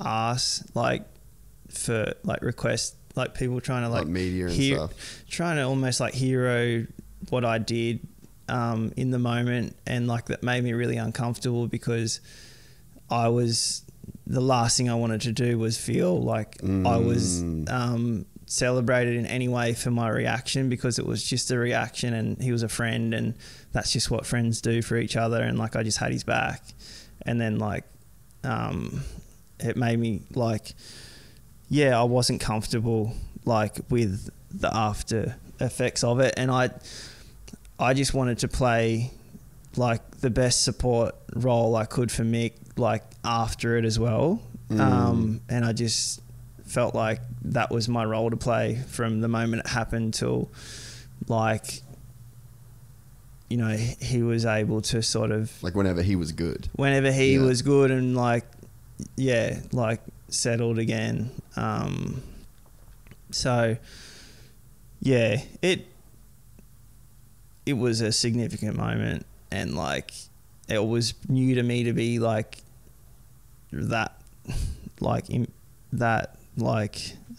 embedded in a world title race at the time, and be that close. And if I was to win that heat, I'd be leading the ratings, and it was in a great place. And that was a new experience, and that was something that I was dealing with. And then I think adding a moment that touched the whole world, that then was taking trying to take parts of me that I wasn't willing to give, because I didn't believe that it was worth being celebrated in any way. I was playing a support role to Mick in all ways, from the moment it happened to after. I didn't want to be separated from that. So it made me uncomfortable, but it also was it's all right. It's all right. I guess I did the right thing in the moment. That's what my body did. That's what I chose to do. But I felt in no way was that an individual moment that needed to be recognised. And that's just the character. I don't know. That's just who I am. Yeah. So it made me uncomfortable. And man, that's such an impressive outlook to have. So many people, I think, would, I guess even maybe subconsciously just leverage that moment. And you probably couldn't even really blame them. I don't even think that you'd really look twice unless someone was going over the top with it. But yeah, it's pretty incredible that you've got such a humble perspective on the whole situation. Yeah. I don't know. It is the way that I handled it, and how I felt I needed to handle it, for sure. But was I bummed at the end of the year when Adriano won the world title, and I was a long shot at pipe? Maybe if I was a bit older, but I would have never experienced anything like that before it anyway. Yeah. But I don't know. I think even if it happened tomorrow, I still see it and value it the same way. Like it's was it hard to get in the water again? It was. I actually we had plans. I was with my wife, and I actually had a gnarly effect on my wife, to be honest. Yeah, she used to love coming for a surf with me, and having a surf semi-regularly, and she can surf. But after J-Bay, I think she surfed twice since. Yeah. Like it's really rattled her. Like she was defense. Like she felt like she couldn't do anything, like standing on the beach, just watching it sort of happen and stuff. And then she was like super worried about me going towards it. Yeah. Like what was happening, and like it was all too much for her. Which is fair enough, but it's definitely a bummer that it's impacted her like comfort in the ocean and stuff, for sure. But we flew back to Newcastle after J-Bay, and that was what we had planned to do. And like, luckily there's no sharks there ever. Stocko's got none. I didn't go in the surf. I waited till I went back to the Sunshine Coast, and like my wife's dad was kind of trying to push for me to like get back out as soon as possible, just to like get on top of it. And I was like, I'm just wait till I get back to Coolum and go out, at Coolum and like do it, where I grew up, and it sort of started there. The crazy, the strangest thing is we went to Tahiti for the next event, like 6 weeks later, and like first free surf in Tahiti, me and Mick are staying together, and we surf at Chobes, like first surf, and there's like never before and never after, but like there's just reef sharks like breaking the surface, and like there's sharks around. And it was like, dude, are you like, I'd be over what it, is this shit? What is this shit? Like, never like, I mean, yeah, there's some tiger sharks, and there's definitely sharks in Tahiti, but like, it's like, especially at Chobes, at Teohopu, it's like never really an issue at all. A couple of the other breaks get sharky, but yeah. It was like an afternoon session, and the other people that were out there too, there was a few other guys, and it was like a laughable moment. Dude, Mick was almost in one this weekend too, or this past weekend.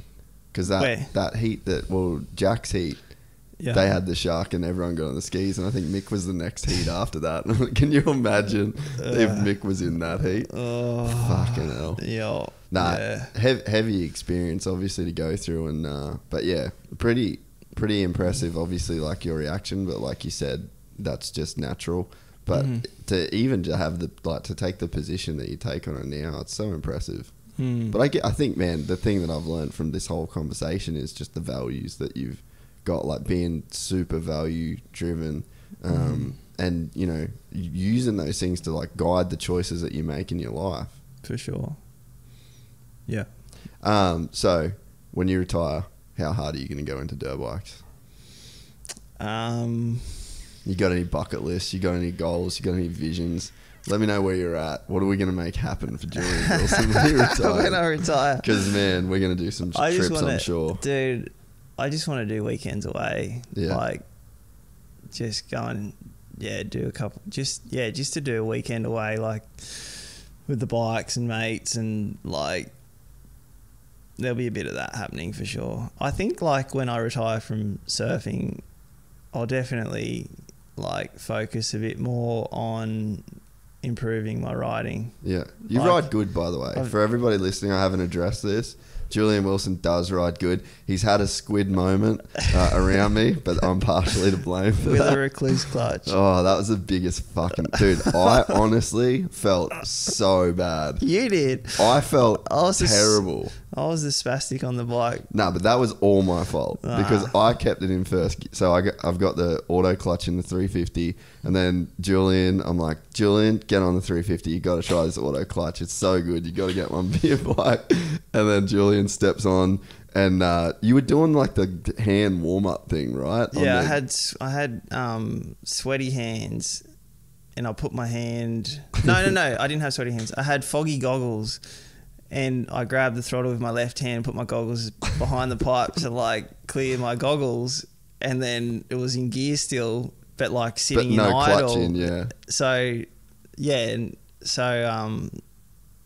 I was doing a freaking wheelie with my left hand on the throttle, It was like wild, dude. trying to grab the clutch with my right hand over the top of my left hand without dropping the bike, and then the bike obviously dropped, and it's like, yeah, obviously very beautiful looking brand new 350 with some nice stuff on there. Oh, I felt like an idiot. Nah, I felt like the biggest dick in the world because I just, and I've thought about that now when I give people that bike, because not many people really ride my bike that much. Yeah. Then I just, now it's an instruction. Now like, you just don't give it to anyone to ride. nah, I just put it in neutral like it should be. Yeah. But so anyway, Julian Wilson rides good, and I feel like if you got the opportunity to ride consistently and take that focus that you've got in surfing and put it into riding, I feel like you could get to a pretty solid level.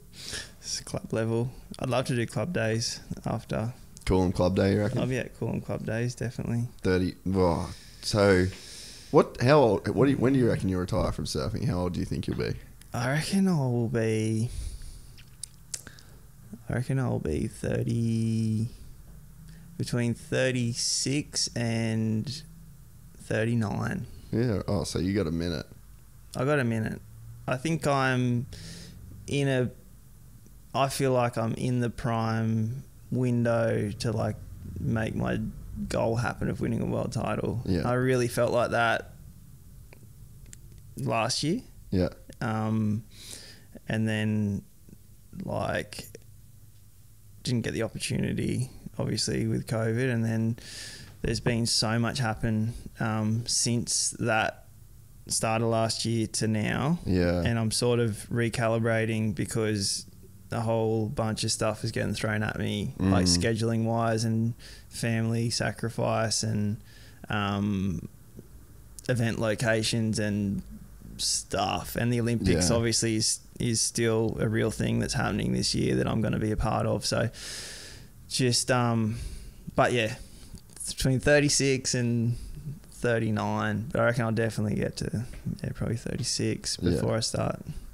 So you're going to be vets. Vets. You can win the vets championship at Coolum. I would not care about winning. I just want to I don't think I've done more than 4 laps at Coolum. Dude, that place is so gnarly. If I got to a place where I was riding a couple of times a week and then I was doing a 15-minute moto at Coolum, I'd be like, yeah. That's pretty, that'd be an achievement. That's G shit if that'd you be can huge. get to that level. Yeah. Do you enjoy training to where you think that when you finish surfing you'll keep training and be fit for the moto, or you reckon you'll just try and ride yourself into shape? No way. I always will look after myself. Yeah. I value it too much. Yeah. I want to be active. I love doing too much fun shit, and especially with a young family will be growing up, and I want to be involved in everything, and I just want to have longevity doing fun shit. Yeah. No, I'm the same, eh?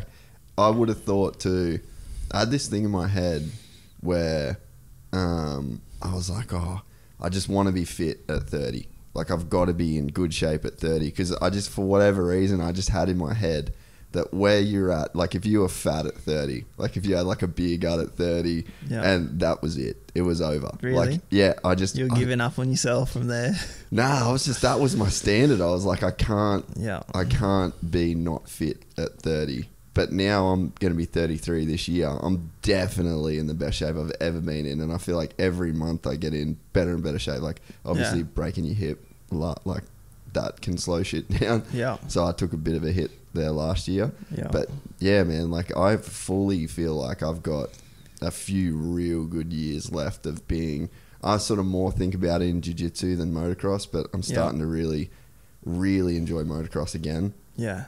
But yeah, man, these are the prime years, eh? You between now and 36 is that's some world title shit right there. 100%. It is. Yeah. And just enjoying the process of feeling good and doing hard work to make yourself feel good more often is a way to I think be your best self. Like, and that's gonna exist always. Like, I don't see that not existing. Got to feed the beast, I think. And like, even like, I don't know, like Greg Norman, like savage. The guy's a weapon, and like that's so true. He's just living like it, from what it looks like, such an impressive life still. Like, so active and like just still playing golf and doing what he loves and like enjoying life. Like, he's not slowing down. He's never looking at like an age bracket or something where he's going to slow down. Like, yeah, that's inspiring. But I mean, Slater's, he's getting, you know, he's going to be 50 soon. That's like, heavy, eh? Yeah, he's like a very, very unique human being. Yeah. To be. And he shows what's possible if you really commit to the level that he has. If you make the ultimate sacrifice to the sword, to surfing, like to what you love. And he's made the ultimate sacrifice for sure. The other thing too that I've started thinking about, and this is all just fucking shit you think about when you get older, is that technology is going to improve massively in terms of like health and fitness. So like, I have in my head, and this is something I think is like a good thing, whether it's like fucking true or not, but I'm like, dude, I need to keep my shit in as good a position as possible, because at some point there's going to be crazy drugs, there's going to be crazy surgeries, there's, you know what I mean? Like, there is you're going to get but new cartilage and but if you've just let yourself go, like I'm so scared of being the dude that rocks up and they're like, hey, we've got this new technology, we can do this, but it's too late. Oh, we're going to scan your body? Oh, you're a fat fuck. This won't work. It's too late. You let yourself go. It's over, bro. You idiot. You're 2 kilos over. Yo. It's like a roller coaster thing where like, you got to be this high to ride this ride. It's like you've got to be this healthy to get these treatments. The robot says no. Yeah. I just don't want to be that guy. Nah. Yeah, for sure. I mean, I like riding a dirt bike is so physically taxing. It's incredible. Like, I don't know. The challenge to like stay on your bike for longer, like get better technique where you can ride for longer, like physically, cardio wise, like, that would be fun. Yeah. What do you feel, what's like the hardest part of riding for you? I don't ride consistently. Yeah. And then like all the stuff that we talked about, like risk, responsibility, career, where I'm at in my career and stuff. Like it takes a lot for me to get on the bike and back myself to get on the bike and go like, just have a go. Like, you know, you trust yourself. Like, you're not going to do anything stupid. Like you're going to play the odds, and like if shit goes wrong, it's going to, like, it goes wrong, and you're going to take ownership of that. But like, I just hold on to the fucking thing like it's like, you know, like nothing else. Like, especially like I'll go for 4 months without having a ride, or 5 months without having a ride. I get home from being away, and it's just like, just death grip. Can't hold on tight enough. But if I can ride like once a week, I find I quickly get like where I can get a lot more laps just in. more like confident. I'm almost like doubling my ride time within like a couple of weeks of like maybe 3 rides. By the 3rd ride, it's like, okay, like I've got my calluses, I've got like, you know, I'm using my legs again, which I've forgotten about, and I'm like, you know, putting my elbows up, and I'm like, you know, not banging the gears. I'm like going smooth, and like not trying to blow berms out and like think I'm like surfing on my bike or whatever. It's like rein it in a bit and then like last longer. I don't know. I just got the new 350 going, bro. The KCM 350, and that thing is a chariot. I'm so stoked on it. How many times have you ridden it? 2. That's not enough. Only 2, and only because we got swamped out, like so much rain, in the last month. Yeah. Like literally, like packing the bike up, heading for the track, getting there, and like Skunked. not even seeing the track. But I did ride Stockton Dunes, which was like the only. Oh yeah. You know, when it Yeah. pisses down rain, it's the only place you can go and ride. And that was epic. Who'd you ride there with? So cool. Did you ride with Johnny then? No, I didn't. I rode with my just my brother-in-law Josh and Reese, my mate that owns the surf shop at Newcastle, and sick. good surfer and loves riding bikes. And yeah, we just went out and ratted around, came across a couple of good riders. They sort of pointed us in the right direction. Sick. And yeah, it was pretty cool. Like I'm a member at the Newcastle Golf Club, and which is epic. Really? Sickest golf course. What do you shoot nowadays, by the way, when you play? I'm playing a 5. Fuck. Yeah, He's nice with it. It's the lowest. That's the lowest it's been, and that was just like COVID. Like I was playing consistently. Are you geeking on that shit? When I have the time. Or are you just natural with that? Like you just gotta go and play, or are you really working on it? I geek on it. Okay. But I don't like. It's the same as everything. Like it's not consistent. Like it's just.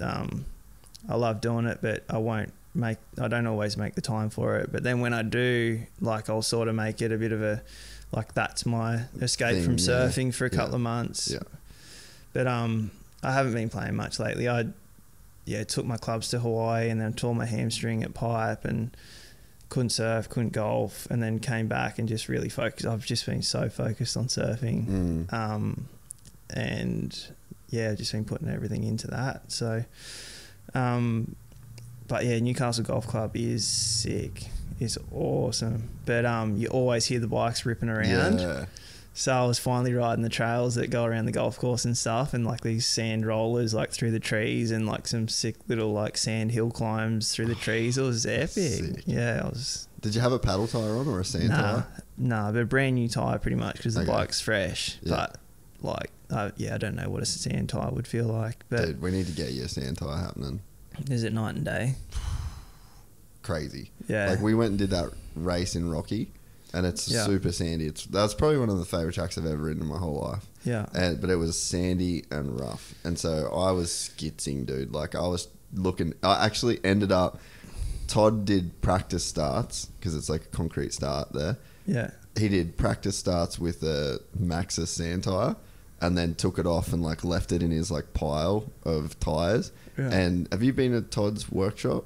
Nah. Oh, so my studio is next to Todd's workshop. Okay. So I was packing, couldn't get a fucking tire, and I'm like stressing out. Like MX Tour was sold out of these tires, and I was like, "Fuck, I cannot do this race without one." So I stole one off Todd, and then I put it on that day. Sammy didn't put one on at all. Yeah. I was like, dude, you gotta get a sand tire, you gotta stand. He's like, nah, mate, I'll be sweet. Right? Yeah. He did practice and then was like, dude, where can I get a sand tire? Like, this bike doesn't even move. Really? And we were just absolutely blowing past him. And so yeah, the old sand tire, man, make the biggest difference. So the sand tire is just like a full blown paddle tire. Kind of. It's not like a mix. It's not like a Crusty Demons paddle tire, but it's like all the knobs are like curved like that. Oh, and there's like not much distance between them, so they can't fully have them as like a scoop tire. They've still got to have knobs. Yeah. But those knobs run in a line. And it's pretty much like a full scoop, but it makes the big. Even when you ride at Coolum, it'd probably. I'm actually going to try and get a spare set of wheels and just keep a sand tire on my rear, so that every time I ride Coolum, I can put on a sand tire. But I feel like Coolum's a little bit. It's got a bit of hard base to it as well, so you can kind of get away with it. But it makes a big difference. Yeah. Yeah, I've got to learn how to change my tire. No, you don't, mate. You got plenty of money. Fuck that shit. What are you talking about? Learn how to change my back tyre. Nah, do it. I want to... So you got to have a spare... You have a spare sprocket. Spare wheel. A spare wheel and sprocket. Yeah. Ready to go. Fucking just run it. You got too much money to be changing Then tires. you got to get your chain tension right. That's hard. Nah, you'll be sweet. Everything else, I like doing everything else, but I don't like changing tyres. Okay. That stuff's shit. Okay. So, what's the plan for tomorrow? Can we ride, you reckon? We'd have to go up to Newcastle. I'm totally fine with that. Yeah. What do you need me to do? You got to call Chris Woods at. I love Chris, great guy. I can 100% do that. It says Julian's bike ready. Yeah, I can do that. All right. And then what else do you need? Well, we just got to see what he says. I've got my. Where would we ride? Got any Mm, options? Yeah, I've got options.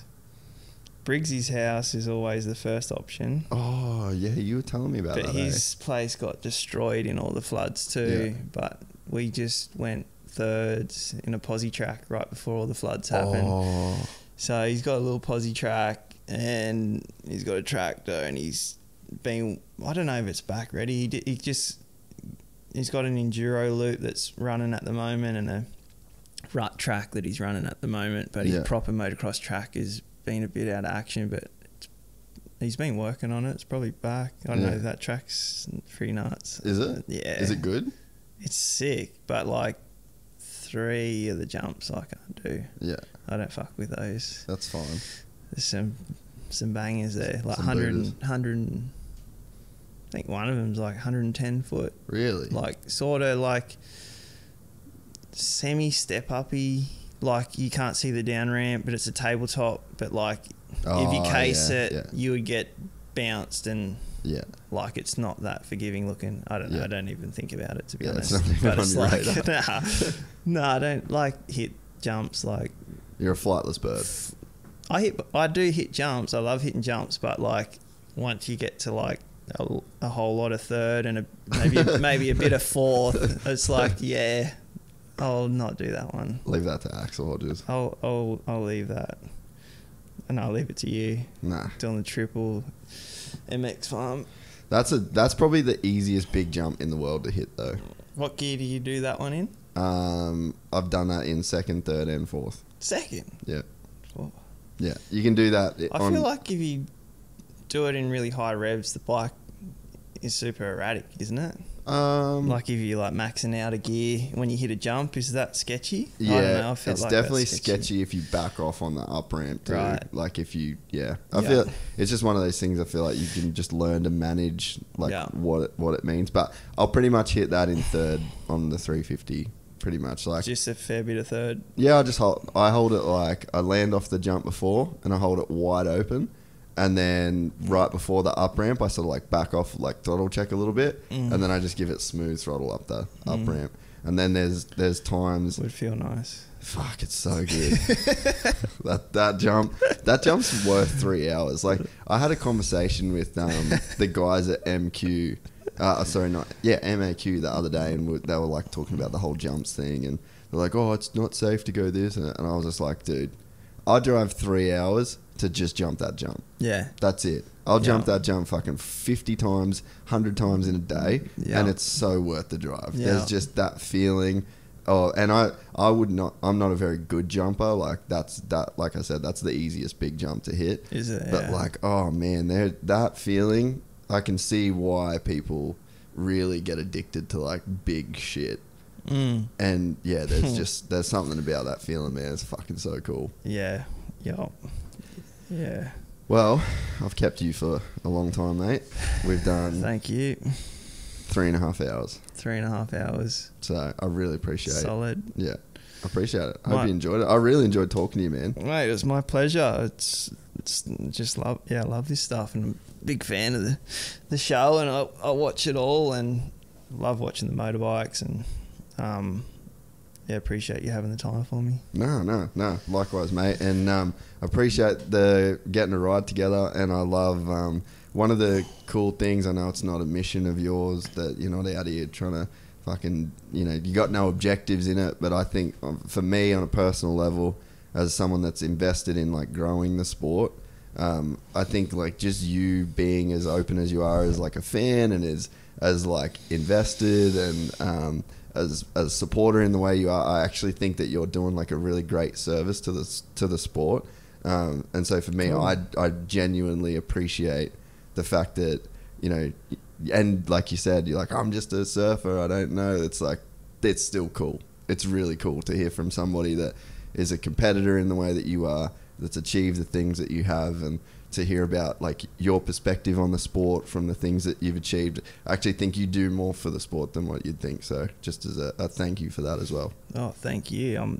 Always will be a fan of the sport, and one day we can do like a surf across event. It would be pretty rad. Dude, we've got to make that happen in Australia. We should do that at Coolum. Yeah, 2 minutes from the beach.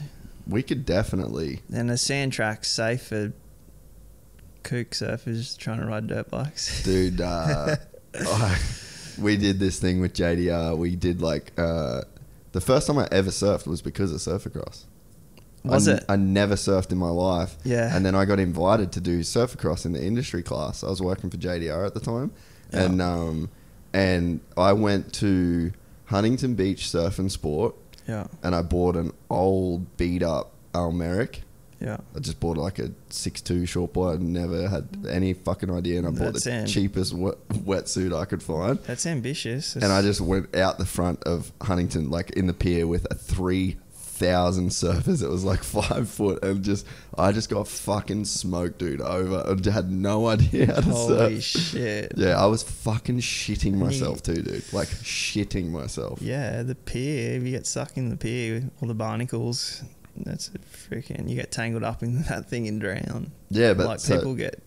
Oh, dude. So you're not just taking on like the fear of going surfing. You've picked like a spot where there's serious consequence of getting it wrong. I honestly didn't even think about the pier. I just was fucking shitting myself at paddling out even. And then you get a gang hook in your back off a fisherman off the pier as well. Seagull shit everywhere. Yeah, Surfacross, dude. That was my first introduction to surfing. And man, I never thought about that. We 100% should do that. Cool. I'm fully in. I reckon I'm gonna make a statement that when Kenny retires from racing, I'll be able to get him to Coolum to do a Surfacross event. Julian Wilson and Ken Roxon Surfacross. Do Surfacross at Coolum. I feel like that's probably a team to beat. We should make that happen. Yeah, dude. Yeah. When would be like a good time for you to do that? You reckon? The schedule has been changing like so much lately. Yeah. Normally I would say January, February is like a sure thing, but the schedule's changed now, and it might be changed. Yeah. At the moment, it looks like it could be like a November, late October, November sort of thing. Is there any waves in November? There's always something. Always I mean, something, yeah. if you're going to do that event too, like, don't make it competitive. No. Make it fun and make it like whatever type of board you need to ride to like go out and have some fun and have like your partner that you're with, like, you know, can I shotgun for a you? dance? You go through the whole thing together. Yeah. You know, like the surf event, it's teams. Like go out, paddle out together. Like it's a combination of the two of you, like getting the scores of whatever sort, and like same with the race. You know, however many laps you can get as a Barney to like the pro, or if you have like, I definitely like. There is that many guys in Australia that can surf and can rip a dirt bike. Like there would be some gnarly Toddy teams. surfs pretty good. Yeah, Todd can surf, and I've had Todd surf. Dude, he's gonna want you on his team for sure. I've had Todd. Fuck off, Todd. I've had him out like on my boards, like high performance boards, and like he can surf, and like the waves are not easy, but like I know, well, Julie would show him up. Yeah.